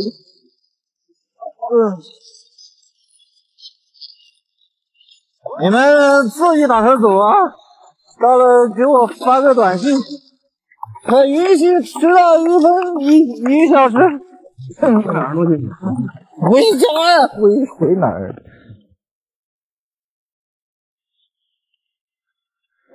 你怎么走？我打车走。行，我先打车。你住哪儿啊？我看说你睡那。我想住你心里。我不顾一切，让世界停止。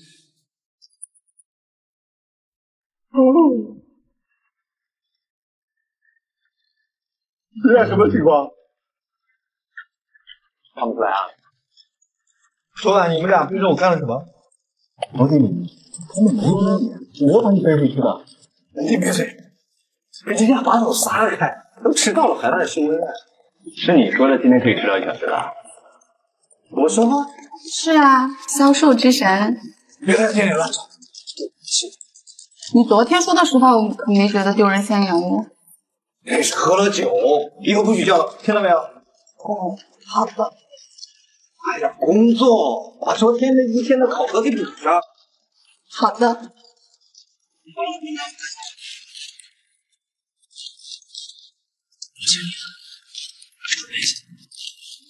什么事儿？鬼鬼祟祟。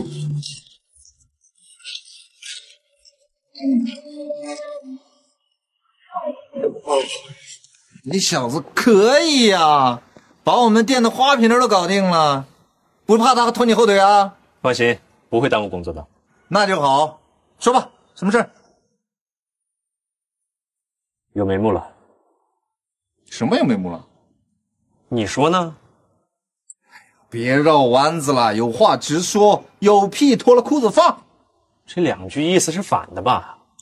咬文嚼字你要考研啊，还不是跟你学的。你到底说不说？不说我进去。内鬼是谁？目前我只有80%的把握，现在还差1件事没有确定。什么事？就是好久不见呀！怎么又是你？可能是来催债的吧。你这个渣男怎么能这么说我？你怎么阴魂不散的？我说了，你的钱我会还你的。我不是为了这个来的，我来是为了让渣男还我青春的。你别胡说。哟，小妹妹，你也想出头啊？你的事儿刘子成已经和我说了，钱我们会还你的，婚约不过是你们儿时的玩笑罢了，你别再纠缠了好不好？哟，看来你们2个在一起了。哎呦，你们说我这个心怎么一点都不痛呢？只是看见这个渣男还那么逍遥，我就有点不高兴。你到底想怎样？不管你想干什么，我都不会让你得逞的。你这个人吧，哪儿都挺好的，就是太自以为是了。不过从4大天王开始搞了你们那么多次，都被你化解了。看来你还是有点本事啊。原来是你在搞鬼。什么？哎呦，年轻人呐，有什么事儿能不能好好的坐下来，心平气和的说好不好？那就算是说不好，也不用在背后放阴枪嘛。幸好我们化解了，要是没化解啊，我们连西北风都喝不上了。当然，他欠你的钱，自然也就还不上了。闭嘴，你这个渣男！你这是属于无差别攻击是吧？是不是个男的在你眼里都是渣男呢？我自始至终说的都是你，罗成，你就是个渣男。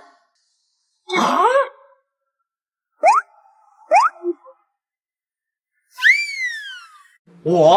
我们认识吗？你还真是翻脸不认人呢。不是，咱俩屡啊，我们就在医院见过一面，对吧？然后我还没怎么说过话，之后也就再也没见过了。我翻哪门子脸啊？在这个前提之下，你还弄那些4大天王那些乱七八糟来搞我们，这是你的不对，怎么还成了我们的问题了呢？对付你这个渣男那是应该的，只是没想到他刘子成处处跟我作对。你到底想干什么？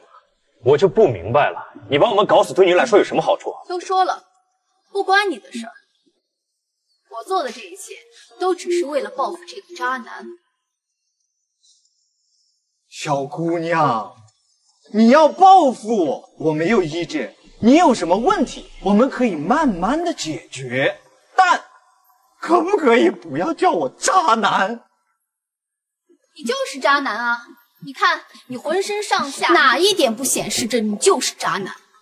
好，就算我渣男，你得告诉我做了什么。从你一来到现在，一直在那儿骂骂咧咧，我以为你骂的是他，没想到骂的是我呀！我就是在骂你。好，就算你骂的是我，那你总得告诉我都做了什么吧？没错，就算他是个渣男，你也让我们知道他到底渣在哪儿吧？看热闹不嫌事儿大是吧？知道没你事儿了，就开始拱火了是吧？我再让他说，又没让你说，你在那儿插什么嘴啊？早就料到你不会承认。是啊，一个把别人睡了不负责任就跑了的渣男，又怎么会在大家面前承认呢？你把他睡了？不是，小姑娘，咱可以喝假酒，但不能说假话哦。我是不是睡过你？你想的倒是挺美的。啊，是吗？哎，不对。想也没想啊，我是个正直的人。正直？你要是正直，那全天下都没有冤假错案了。我有那么重要吗？你等会儿，我想想，我正直就没有冤假错案，我不正直就会有很多冤假错案。我又不是法官，我审不了啊。有没有冤假错案跟我正不正直又有什么关系呢？你这个比喻不对，不对。你看你油嘴滑舌的样子，哪点不像渣男？全天下的渣男都应该以你为表率。你这个说法也有问题。我想想啊，渣男是贬义词，表率是褒义词，这两个词不应该放在一起。你这个说法对。我不是来跟你品头论足的。等一下，品头论足不对，应该是咬文嚼字或者是字斟句酌。当然。也可以说是吹毛求疵，也是没问题。好了，你个渣男！都够了，吕雨墨，你闹够了没有？等一会儿，你叫什么？吕雨墨。你叫吕雨墨。你终于想起来了？你真把他睡了？李雨辰是你什么人？是我父亲。那韩娟呢？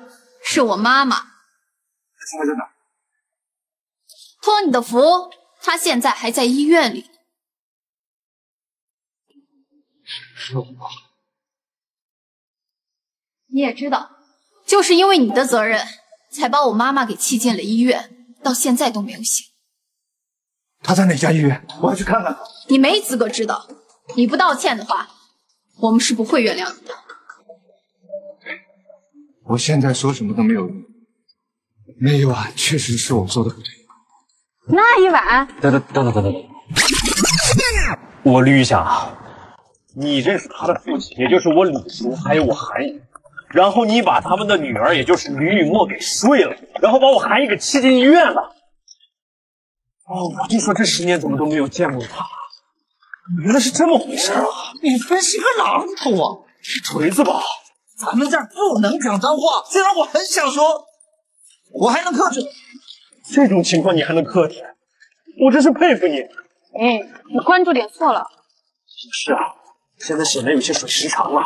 水时长？我要3集2集就能讲清楚东西，非要讲个10集8集，讲不够还要应酬，不然下一秒就要公布答案了。结果呢？一集结束。什么鬼？你不知道你在说什么？下一秒答案就要呼之欲出了，你想知道？下一秒再知道。这集真的结束了，赶紧换到下一集吧！相信我，后面10秒都是水时长的，赶紧换下一集。不，我现在就要讲，我没有睡她，因为她是我的女儿。他爸不是我李叔吗？我说了，他是我的父亲，但确切的说，是我的养父。是的，他说我是渣男，没错。在这件事情上，我确实很渣。终于承认了。你怎么看？剧情太狗血了，我得缓缓，再睁着眼睛看。我怎么感觉剧情越跑越偏了？管他的，好看就行了，你别出现了，影响剧情发展。好，你们继续。你听我说，当年的情况不是这样的。我就知道你还是要狡辩。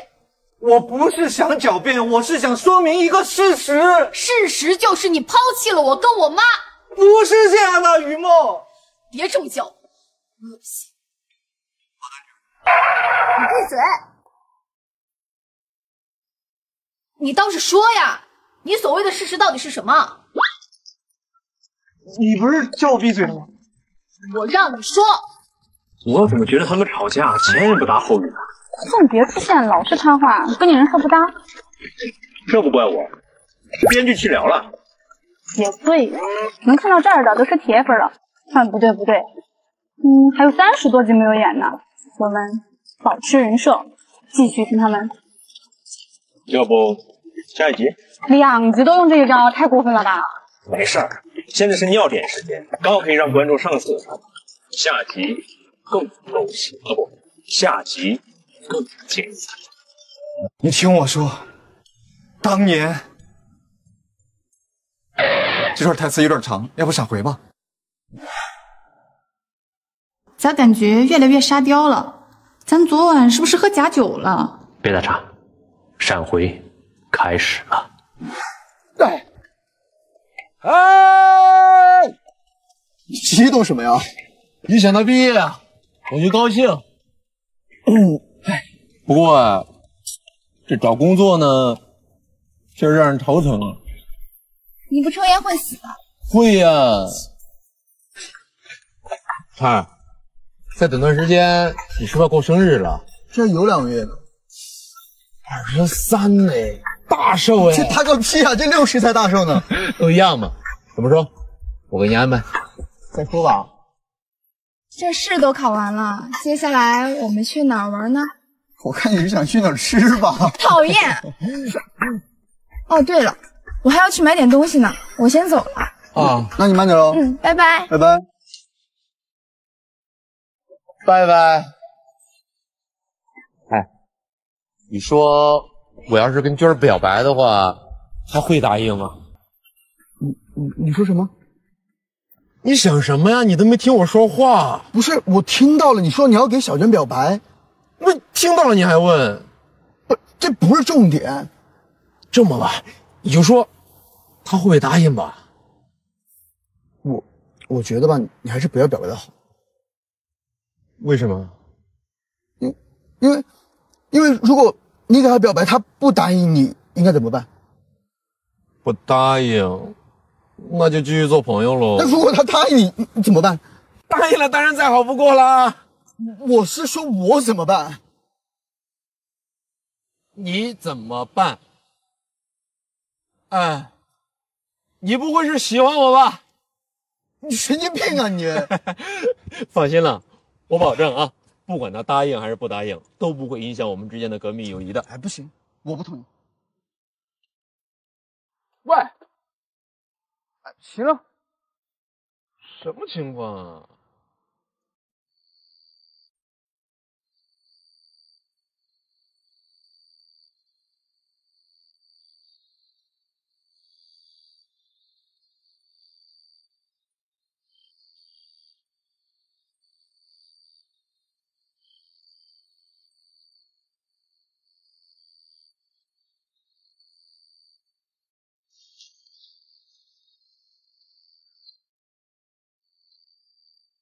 你跟人鬼鬼祟祟，在我家附近干什么呢？你怎么在这儿？没有，我就刚好路过而已。你确定？那我回家喽。哎，你等一下，说吧，找个什么事？我明天就要走了。你去哪？去西省，大城市，好发展。去多久？也许就不回来了。那你去天台等我一下。天台？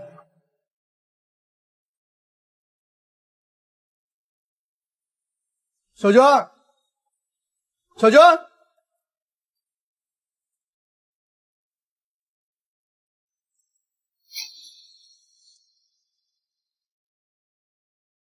欢迎订阅蛟龙短剧，每日更新。小娟，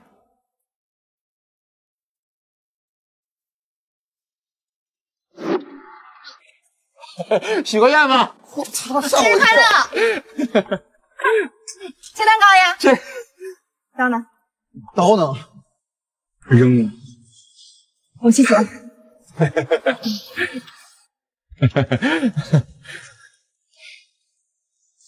祝你们幸福。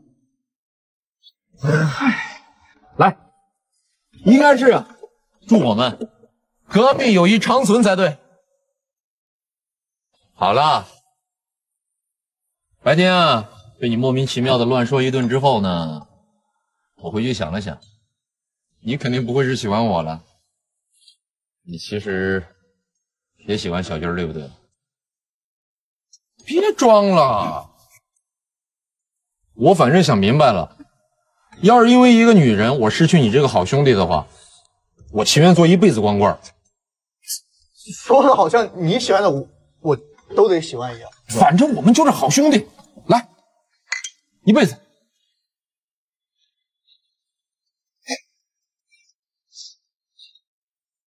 听说啊，军儿应聘了一个财务公司，你呢，你要去新省发展，恭喜你们。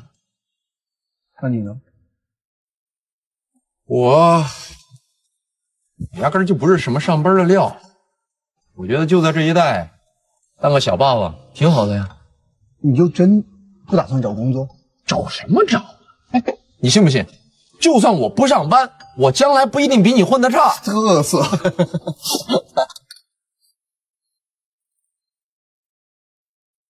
以后呢，有事没事常回来看看兄弟我。还有，保重。你俩干嘛呢？哦，没干嘛。这么暧昧？等你切蛋糕啊！过来啊！对啊。来。哎，你寿星哎。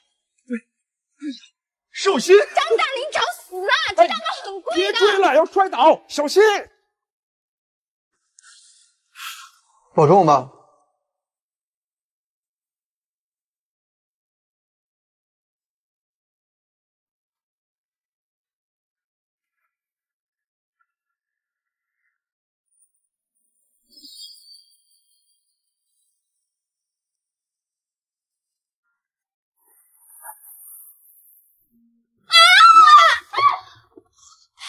小娟，你冷静一点。你对我做了什么？我也不知道啊，昨天喝多了，我也不知道。你这个混蛋！小娟，你听我解释。我不想听，你滚！那滚！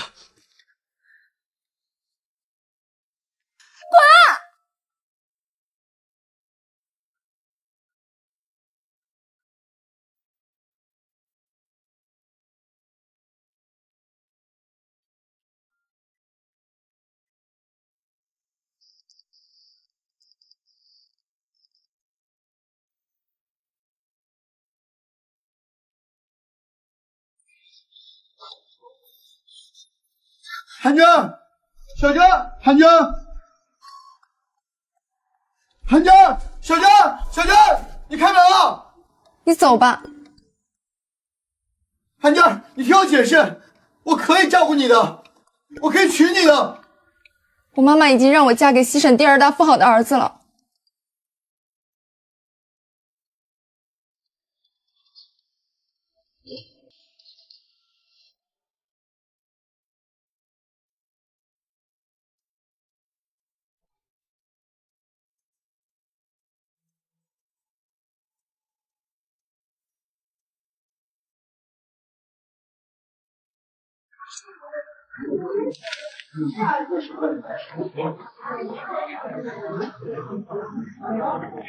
情况就是这么个情况，你信也好，不信也罢，总之我没有想过不负责，而是你妈妈的妈妈没有给我这个机会。从那以后，我一直单身到现在。你说的都是真的？千真万确啊！看来我和妈妈错怪你了。女儿，过来让爸爸看看。不行，我还是接受不了，你再给我点时间吧。哇，惊天大反转！你那把手撒开！你是跟我女儿有婚约的人，怎么能跟别的女人拉拉扯扯，成何体统？喂，你这是卸磨杀驴呀！所以你的用词不准确。回忆里那个人是你干得出来？妈，回忆里美化一下不行吗？那个张大林跑哪儿去了？我哪知道？我就回去过一次，我哪有功夫找他去？那，哎，你闭嘴！你俩的事儿我不同意。凭什么要你同意啊？废话，彪子成是我女婿。说了多少次了？那是我们小时候乱说。再说了，定这个的是李雨辰，你女儿的养父又不是你定的。我不管，反正就这样，明天就把你调到别的店去。这家伙魔怔了。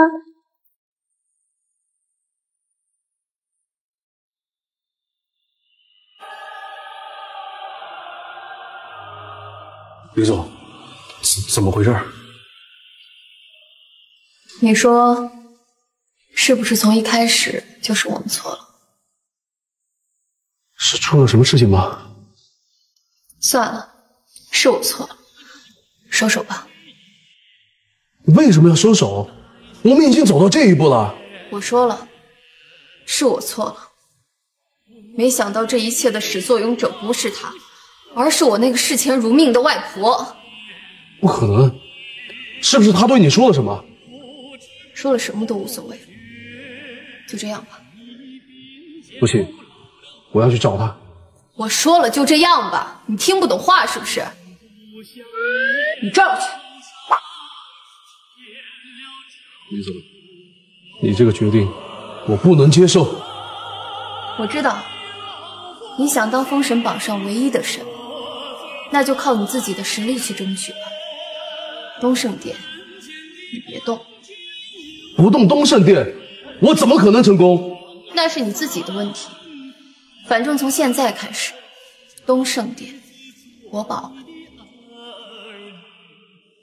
我一夜失眠，仍知心裏言，問為何？你俩没完了是不是？怎么哪儿都有你啊？废话，我的店不该有我吗？马上就不是你的了。刘文，又见面，你又是这个开场白，你就不能换一个吗？那又如何？你来干什么？我劝你对我态度好点，我还可以考虑让你继续留下来。你想干什么？等一下，你脸怎么了？要你管。丁宇，聊天了。把这家店的财务和资料都清点一下，顺便把招牌取下来。你想干什么？不是我想干什么，是我要干什么。那你要干什么？我发现你们这家店是不是多少有点毛病？怎么说个话这么费劲啊？是让你装逼破功了吧？跟他废什么话？叫保安，轰走！咱们店哪来的保安？那你去把他们轰走。哎，你别以为有李家护着你，我们就不敢动你啊？谁？你刚才说什么？李家？雨梦吗？他原谅我了。他原谅我了。你住嘴！不要说跟这件事无关的话啊！那什么事儿你倒说呀？对呀，啰里吧嗦的，半天说不到重点。既然你们想要听重点，那我就说重点，就是从今天开始，这家店归天河了。你说归天河就归天河。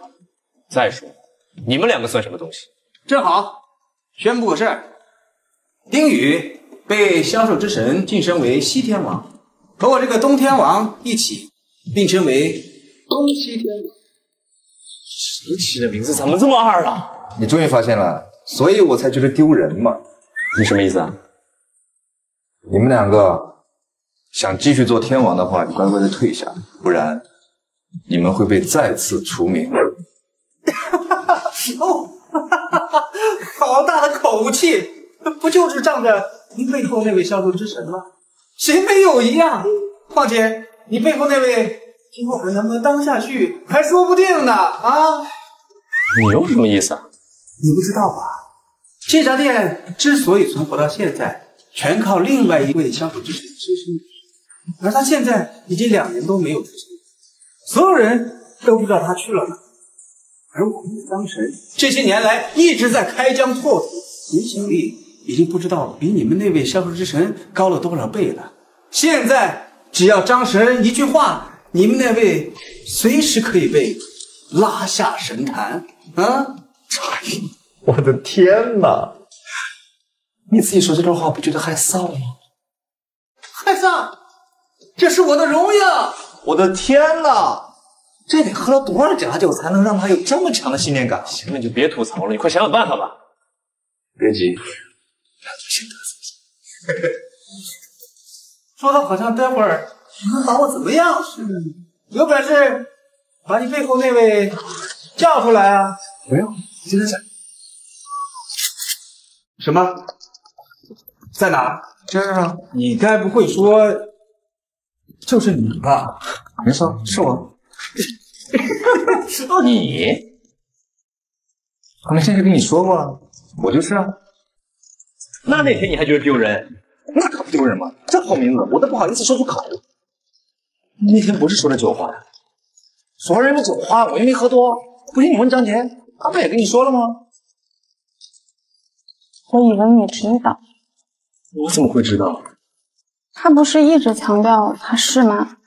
我以为他胡说八道了。再说了，连刘文也不知道他是。你们销售之神互相都不认识。是啊，我们都不知道对方是谁，只有自己势力范围下的人知道。那怎么做得出名呢？发布通报，用我们在封神榜上的 ID， 不用真实身份的，就这么简单？就这么简单。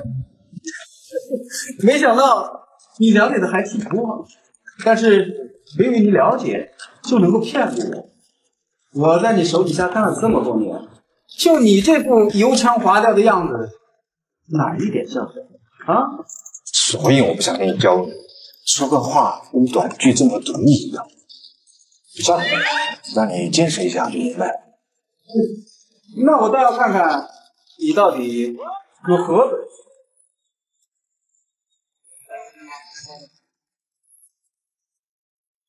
我以销售之神之名废除丁宇、刘文4大天王之位，并将2人除名，行业永不录用。完了，完了，就为你2句话。如果不好了，不好了，怎么了？我们名字从名单上消失了。什么？你真是销售之神？无假豪化？不可能，绝对不可能！一定是你给你背后的人发消息。你不可能是销售之神！我要打张神。张神？是另一个吗？对，就是我们的神。张神神通广大，西省之内没有他摆不平的事。是吗？据我所知，他被我们打退3次，那是意外，绝对是意外。我这怎么办？给张神打电话。我没有他电话，我也没有，那怎么办呀？我有工具，要不我帮你们打啊？为什么要隐瞒我？连张杰那个废物都知道，我怎么不知道？因为我不相信你。你说什么？我早就不想让你在我这干，奈何又怎么办？正好刘子成来，你又那么心高气傲，得罪了大客户。哎呦，你说怎么就这么恰巧实现了呢？给李总打电话，你让张群过来，快！就算他来了，也救不了你。是吗？居然那个人真的是张大明。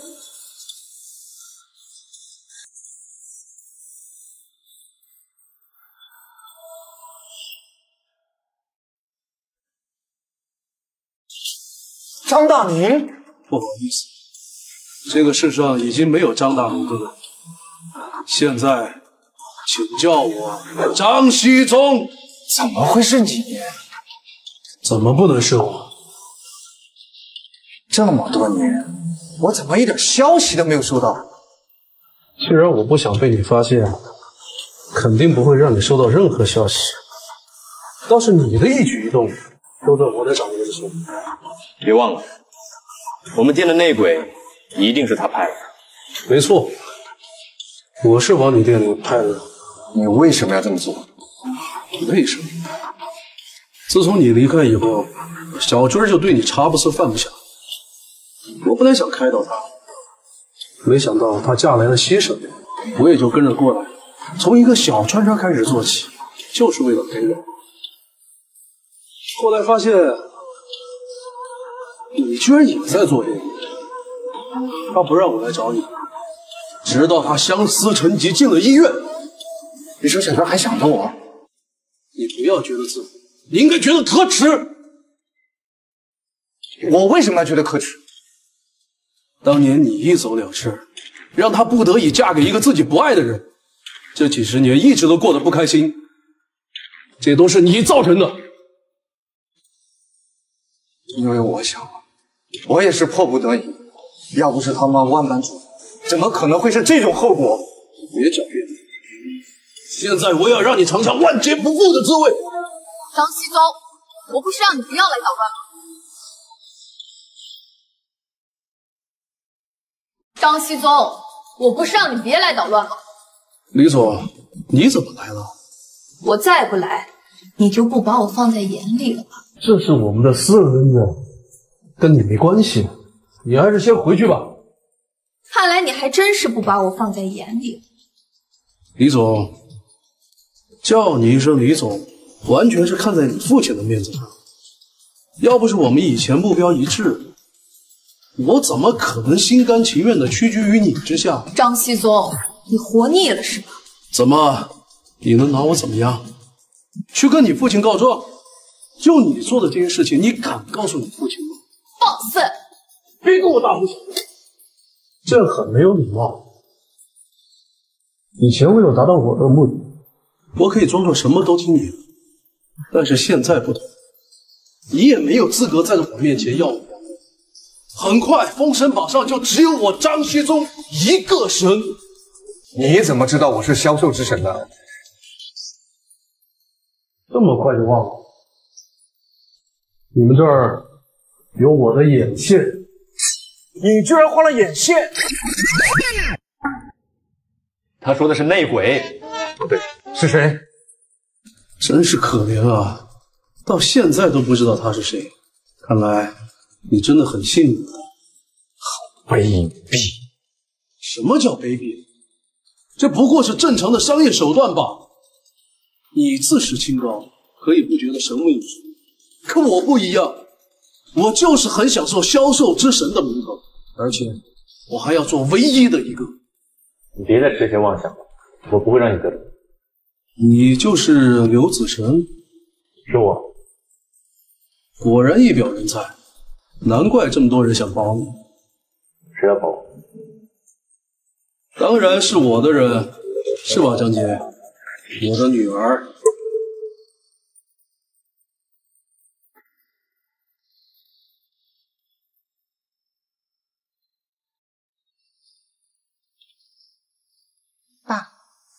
张姐，没想到你个浓眉大眼的，居然是个叛徒！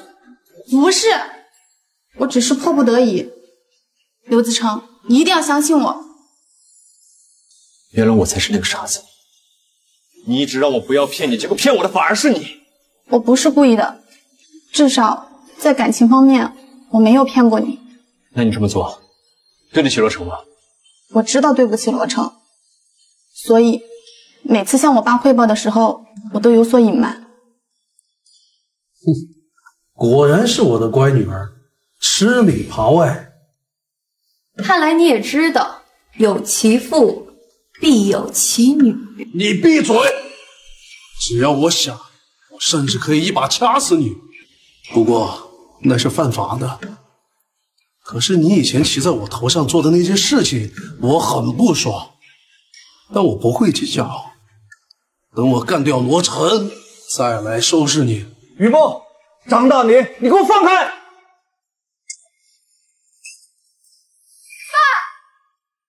你叫他什么？你叫他什么？他是我爸！不可能，不可能！你什么时候和小娟发生的关系？我离开那晚，我知道这一切都是我的错，我愿意用下半辈子来弥补。你要夺走我的神位，拿去就是，我不在乎。你这个禽兽，你趁人之危！小娟为了送你离开，还专门安排你过生日，你居然这么对她！关于这个事儿，那晚确实是我喝多了，醒来之后什么也不记得，只记得我们躺在一张床上。当真如此？千真万确。整个过程我是一点儿也想不起来。天意，天意啊！老天爷为什么要这样对我？你爸摸着吗？你爸才魔怔呢。爸，你没事吧？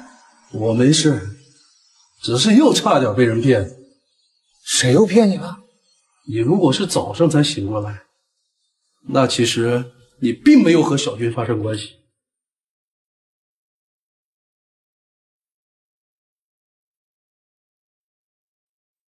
雨墨别怕，他不是你爸爸，我才是。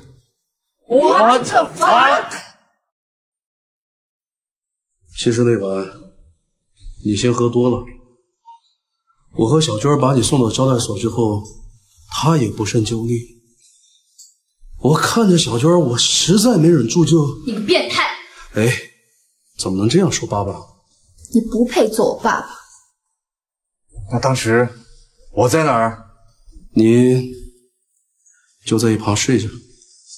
这么刺激？事后我很害怕，于是我就把小娟扔在你的被窝里，就离开了。没想到她居然怀上了我的女儿。这么说，她是你姐姐？太狗血了，我有点乱 ，CP 又转不过来了，让我静静。没错，她就是杰儿的姐姐，我的女儿啊！住嘴！我没有你这个爸爸。那为什么你在不知道实情的情况下，能承认他是你的爸爸？至少我在知道真相以后，确定他和我妈是相爱的，不像你只会趁人之危。我也爱你妈呀！那都是你一厢情愿。这20多年来，一直是我默默付出，我在照顾她，而她呢，什么都没做。那都是你在赎罪罢了，只是我们还蒙在鼓里。罗成为了这件事可以终身不娶你呢，不还是照样结婚，生了那个叛徒。喂，你不要扯我身上来了哦。虽然我们同父异母，但是我们没有感情。你不要惹我发飙哦！告诉你，把我惹发飙，我可是很难搞的哦。住口，杰儿，不要这样说你姐姐。爸，是我对不起她。好你个张西总，居然给我戴这么大顶绿帽子啊！好你个张西总，居然给我戴这么大顶绿帽子啊！爸，我不是你爸，你这个野种，他才是你爸。李董，你听我解释。你还有什么可解释的？我也是刚知道，这个不怪我，要怪你就怪他，这一切都是他造成的。韩军一直闷闷不乐，原来是因为你。我也不知道，是他告诉我。怎么他一来，所有人都低声下气了？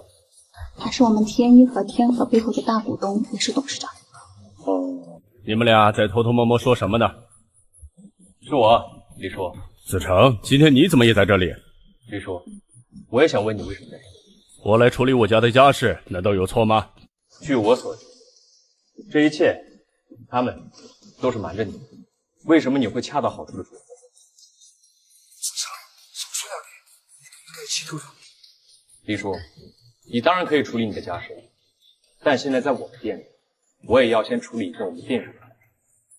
你闭嘴！现在轮到你说话。是吗？李叔，我可以讲话。你说。这几天我一直在找我们店里的人。刚才我一度以为就是张杰，而张杰发现罗成是个好人，便不愿与他爸狼狈为奸，提供的情报也有所保留。所以李叔，您刚才出现，才让我发现真正的内鬼并不齐。你说是吗，李健？什么呀？你别胡说！从刚才李雨墨进来，你就一直在偷偷的发信息。如果是在给客户发信息，你有必要这么鬼鬼祟祟吗？而且你之前也不是这样，所以你一定是遇到了什么又紧张又紧急的事。而我相信这件事绝不会是因为一个女子到店上来保护她父亲那么简单。子成，你分析的不错，他就是我派来监督罗成的。你为什么要监视我？是监督，是你的行为让我不解。一般能成为销售之神，都想做分公司老总，而你只想屈居于一个小店里，我很不解，所以就派我的侄儿李健来监督，随时向我汇报。没错，但我只是向李董汇报了罗成的个人动向，关于商业的行为，我是只字未提。商业行为我不感兴趣。我只是想不明白罗成为什么愿意待在店上，而张熙宗一直在我身边。但我没想到，我这是在养虎为患。李董，请给我一点时间，我会向你解释清楚的。你还解释什么呢？你觉得我会想听吗？你会的。爸，当心，时间来不及了。爸，当心。时间来不及了。什么来得及？你在跟谁说？在跟你说。我？是的，小心张熙宗，他在操控你的股票。你说什么？张熙宗，你干了什么？果然，我的女儿都是些吃里扒外的家伙。没错，还有5分钟，您的所有资产都将划到我的名下。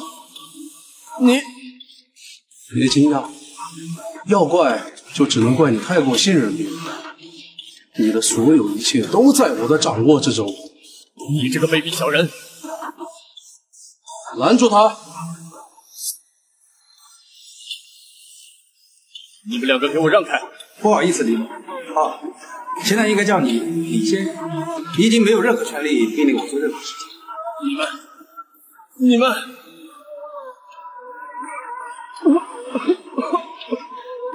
李叔，你怎么了？爸，是你爸？你是，从小到大都是你在照顾我，就算你不是我亲生父亲，你也永远都是我爸爸。好感人啊！这个混蛋，差点忘了，现在只差最后一步了。杰儿，把店里的控制权盘交给我吧。不，我不会给你的。哦。我差点忘了，现在你也是别人家的人。果然生女儿就是赔钱货。不是，是你太过分了。过分？你这么说，我好难过。可是，一想到以后没人能为难我，我又觉得好开心啊。是吗？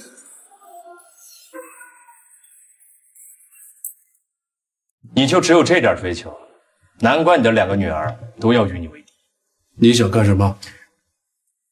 我要让你为自己的所作所为付出代价。哼，就凭你？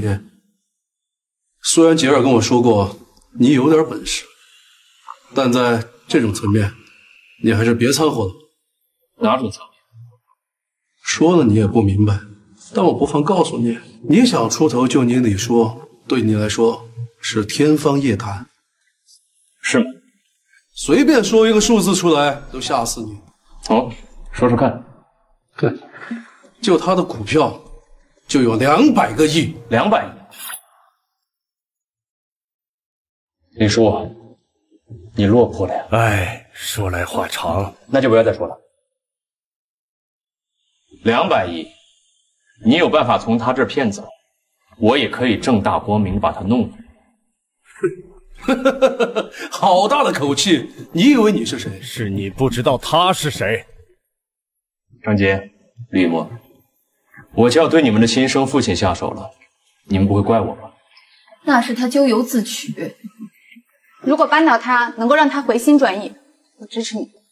哼，两个没用的东西，不跟你们的父亲站在一起，反而站在我的对立面，这都是你自找的。那我倒要看看，你能把我怎么样？再过2分钟，我就是西省第2大富豪了。再过10分钟，你就不是了。一个毛头小子，只不过打败了4大天王而已，就这么目中无人了？我可是销售之神。那又怎样？喂，爸。哎，我需要你的帮助。我和你妈在国外度假呢，有事你自己解决吧。好，拜拜。怎么了？这么快就挂了？搞错了，再来一次。喂，龙叔，我需要你的帮助。好，我马上过来。恭喜你，你现在是西省第2大富豪。你也承认了？不过再过8分钟就不是了。行了，别演了，你们现在都是我的员工，快来接待一下你们的老板。你最好相信他，不然待会儿有你好受的。李雨墨，刘自成到底怎么回事？你爸怎么那么相信他？你难道不知道他是谁？我信他，不过是个刚入行的毛头小子，我偶尔说说大话也是可以理解的嘛。我怕你到时候后悔都来不及。该后悔的是你吧？你现在是不是非常后悔把我留在你身边？不过我可是很享受的。不知死活，你马上就大难临头了，现在收手还来得及。你是想我把钱还给你才这么说的吧？你当我傻啊？哼，小人得志，到时候别来求我。我会求你，你从这儿出去可是什么都没有了。你求求我，我还可以给你留个窝，不然你就等着睡大街吧。你，哼！现在谁还想留在这个店里的，赶紧过来拜见我，不然统统给我滚出去！你没有资格让我们出去，该出去的人是你。哼，笑话！现在天一和天河都是我的，这家店当然也是我的。不，这家店现在属于盖世集团。什么盖世集团？西省第1的盖世集团，你难道不知道吗？哼，不可能！盖世集团怎么可能看上这么一家小店？你们合起伙来骗我？没有骗你，因为我就是盖世集团的继承人。他是盖世集团的继承人？是呀，我从小就知道。他真是富二代，还是一个很有担当的富二代。喂，他是我男朋友，他还是我未婚夫呢。婚约无效。行了，别吵了，这什么时候？大局为重。你是盖世集团的继承人，刘波是你什么人？他是我父亲。别以为你姓刘就是刘波的儿子，他会让自己的儿子来干销售，传出去不是天大的笑话。所以我才隐藏自己的身份。哎，搞了半天你还是觉得做这个丢人是不是？哎，我说你，并不是丢人，而是我想历练一下自己。只是今天迫不得已。好一个富二代下基层体验生活的戏码，我差点就信了。还好我关注了刘波的微博，不然差点被你们糊弄过去。刘波说他自己在国外，集团已经交给他儿子打理，他儿子应该很忙吧，哪有时间跑到我们这儿来？你这个不知天高地厚的小子，还敢冒充盖世集团的继承人？别做梦了，你怎么可能是继承人？时间到，你注意听。他确实不是继承人了，他不是盖世集团的继承人。听到没有？有人来打你脸了。哎，你谁呀？我是盖世集团首席大主管。看到没有？真的盖世集团人出现了。他都说你不是继承人了，你还装吗？他确实已经不是盖世集团的继承人了，而是盖世集团的总裁。什么？少爷，这是董事会给您的总裁任命书。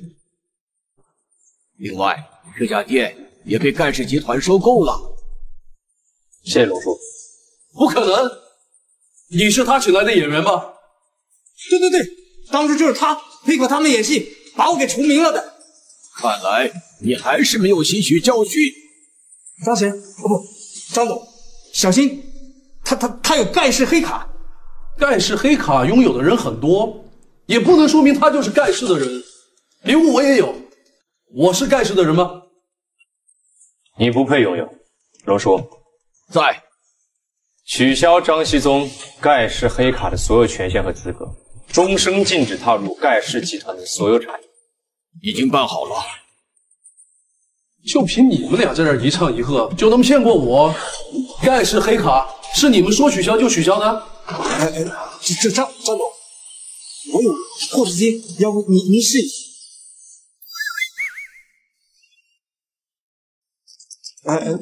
张总，我有破纸机，要不您试一下。我试你大爷！好，从今以后您就是老大。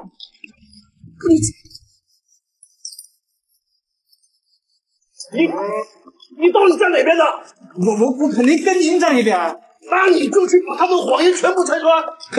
用不着这么麻烦，是真是假，我们一查便知。你什么意思啊？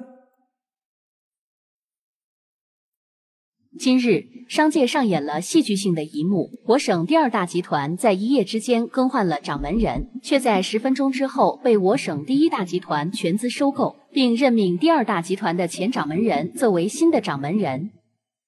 怎么样？现在相信了吧？一定是你们提前录好的。大哥，我们全都在这儿，什么时候录啊？那就是我来之前录好的。我们都不知道你会来。你杀我们个措手不及，我们哪有时间准备这个？你就承认吧，不要再说了，又要说几集，累不累呀？不可能，不可能，不可能！你们都是骗子，你们都是骗子！龙叔，送他去精神病院。是的，少爷。不可能，你们都是骗子，都是骗子，不可能，骗子！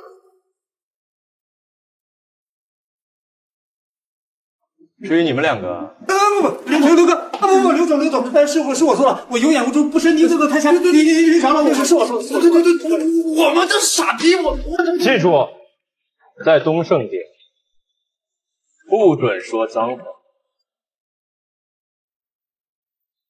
少爷，既然身份已经暴露，那我们回去吧。事已至此，也只能这样了。走吧。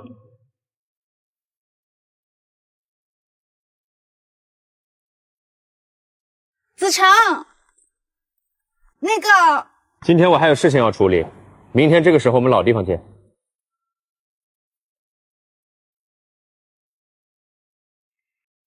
喂，我们去了那么多地方，没有一个重样的，你说的哪个老地方啊？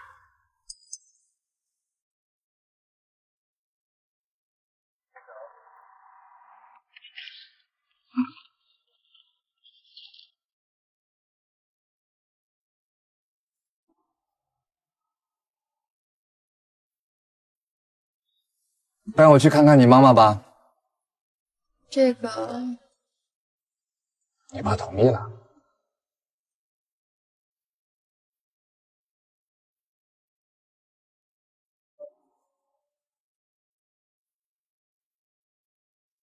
没事儿，你还是我的女儿。对不起，爸。没关系，快带她去见你妈吧，你妈一定很想见到她。那你呢？我就不去了。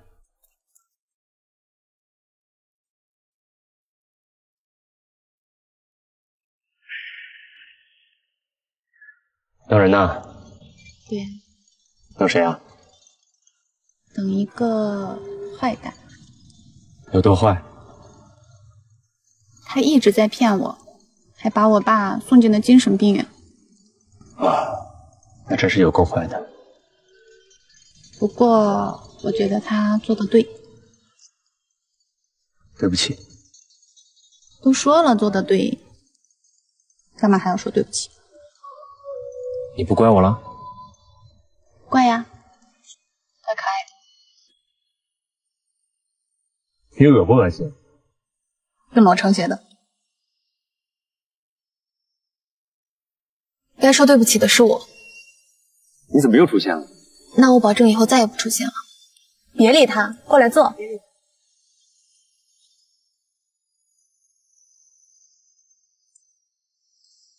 你妈怎么样了？见到罗成以后好多了，现在都能自由活动了。这么见效，果然爱情的力量很伟大呀。那你爸呢？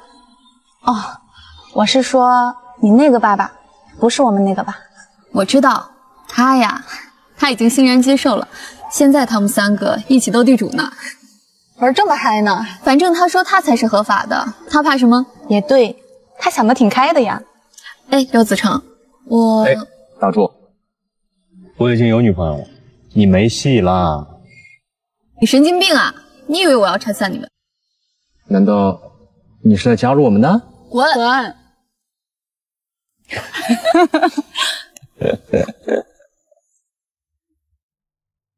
老天呐，老爷，最近子成怎么样啊？少爷最近把公司打点得很不错。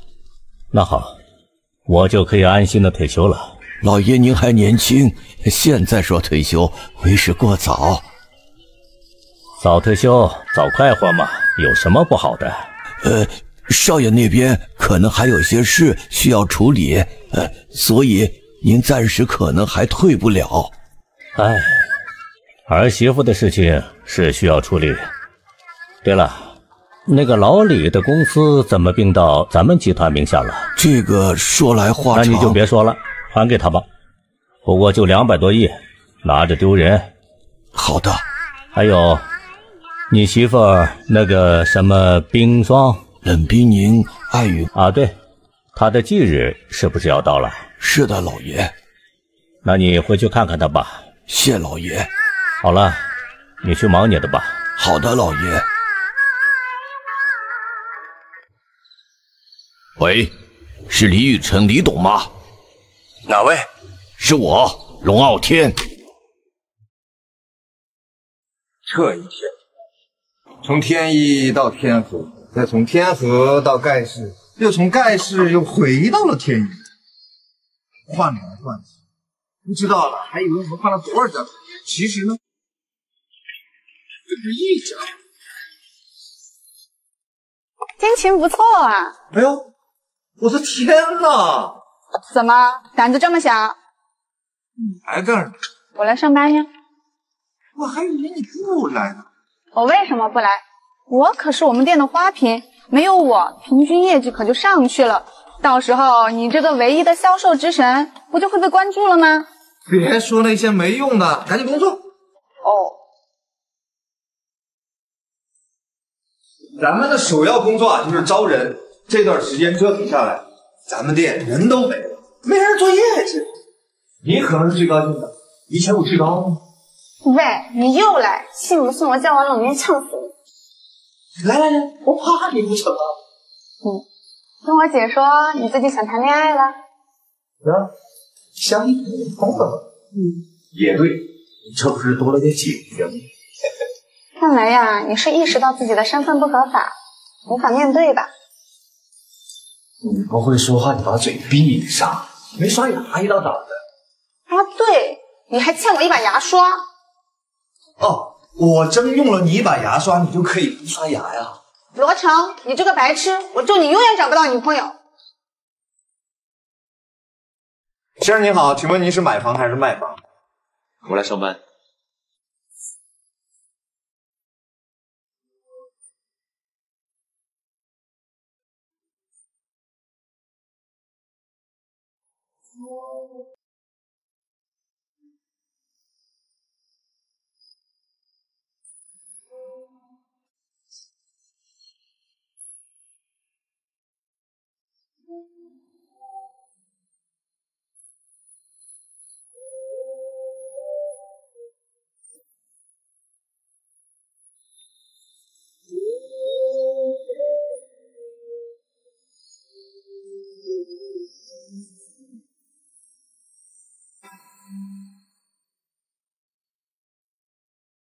欢迎订阅蛟龙短剧，每日更新。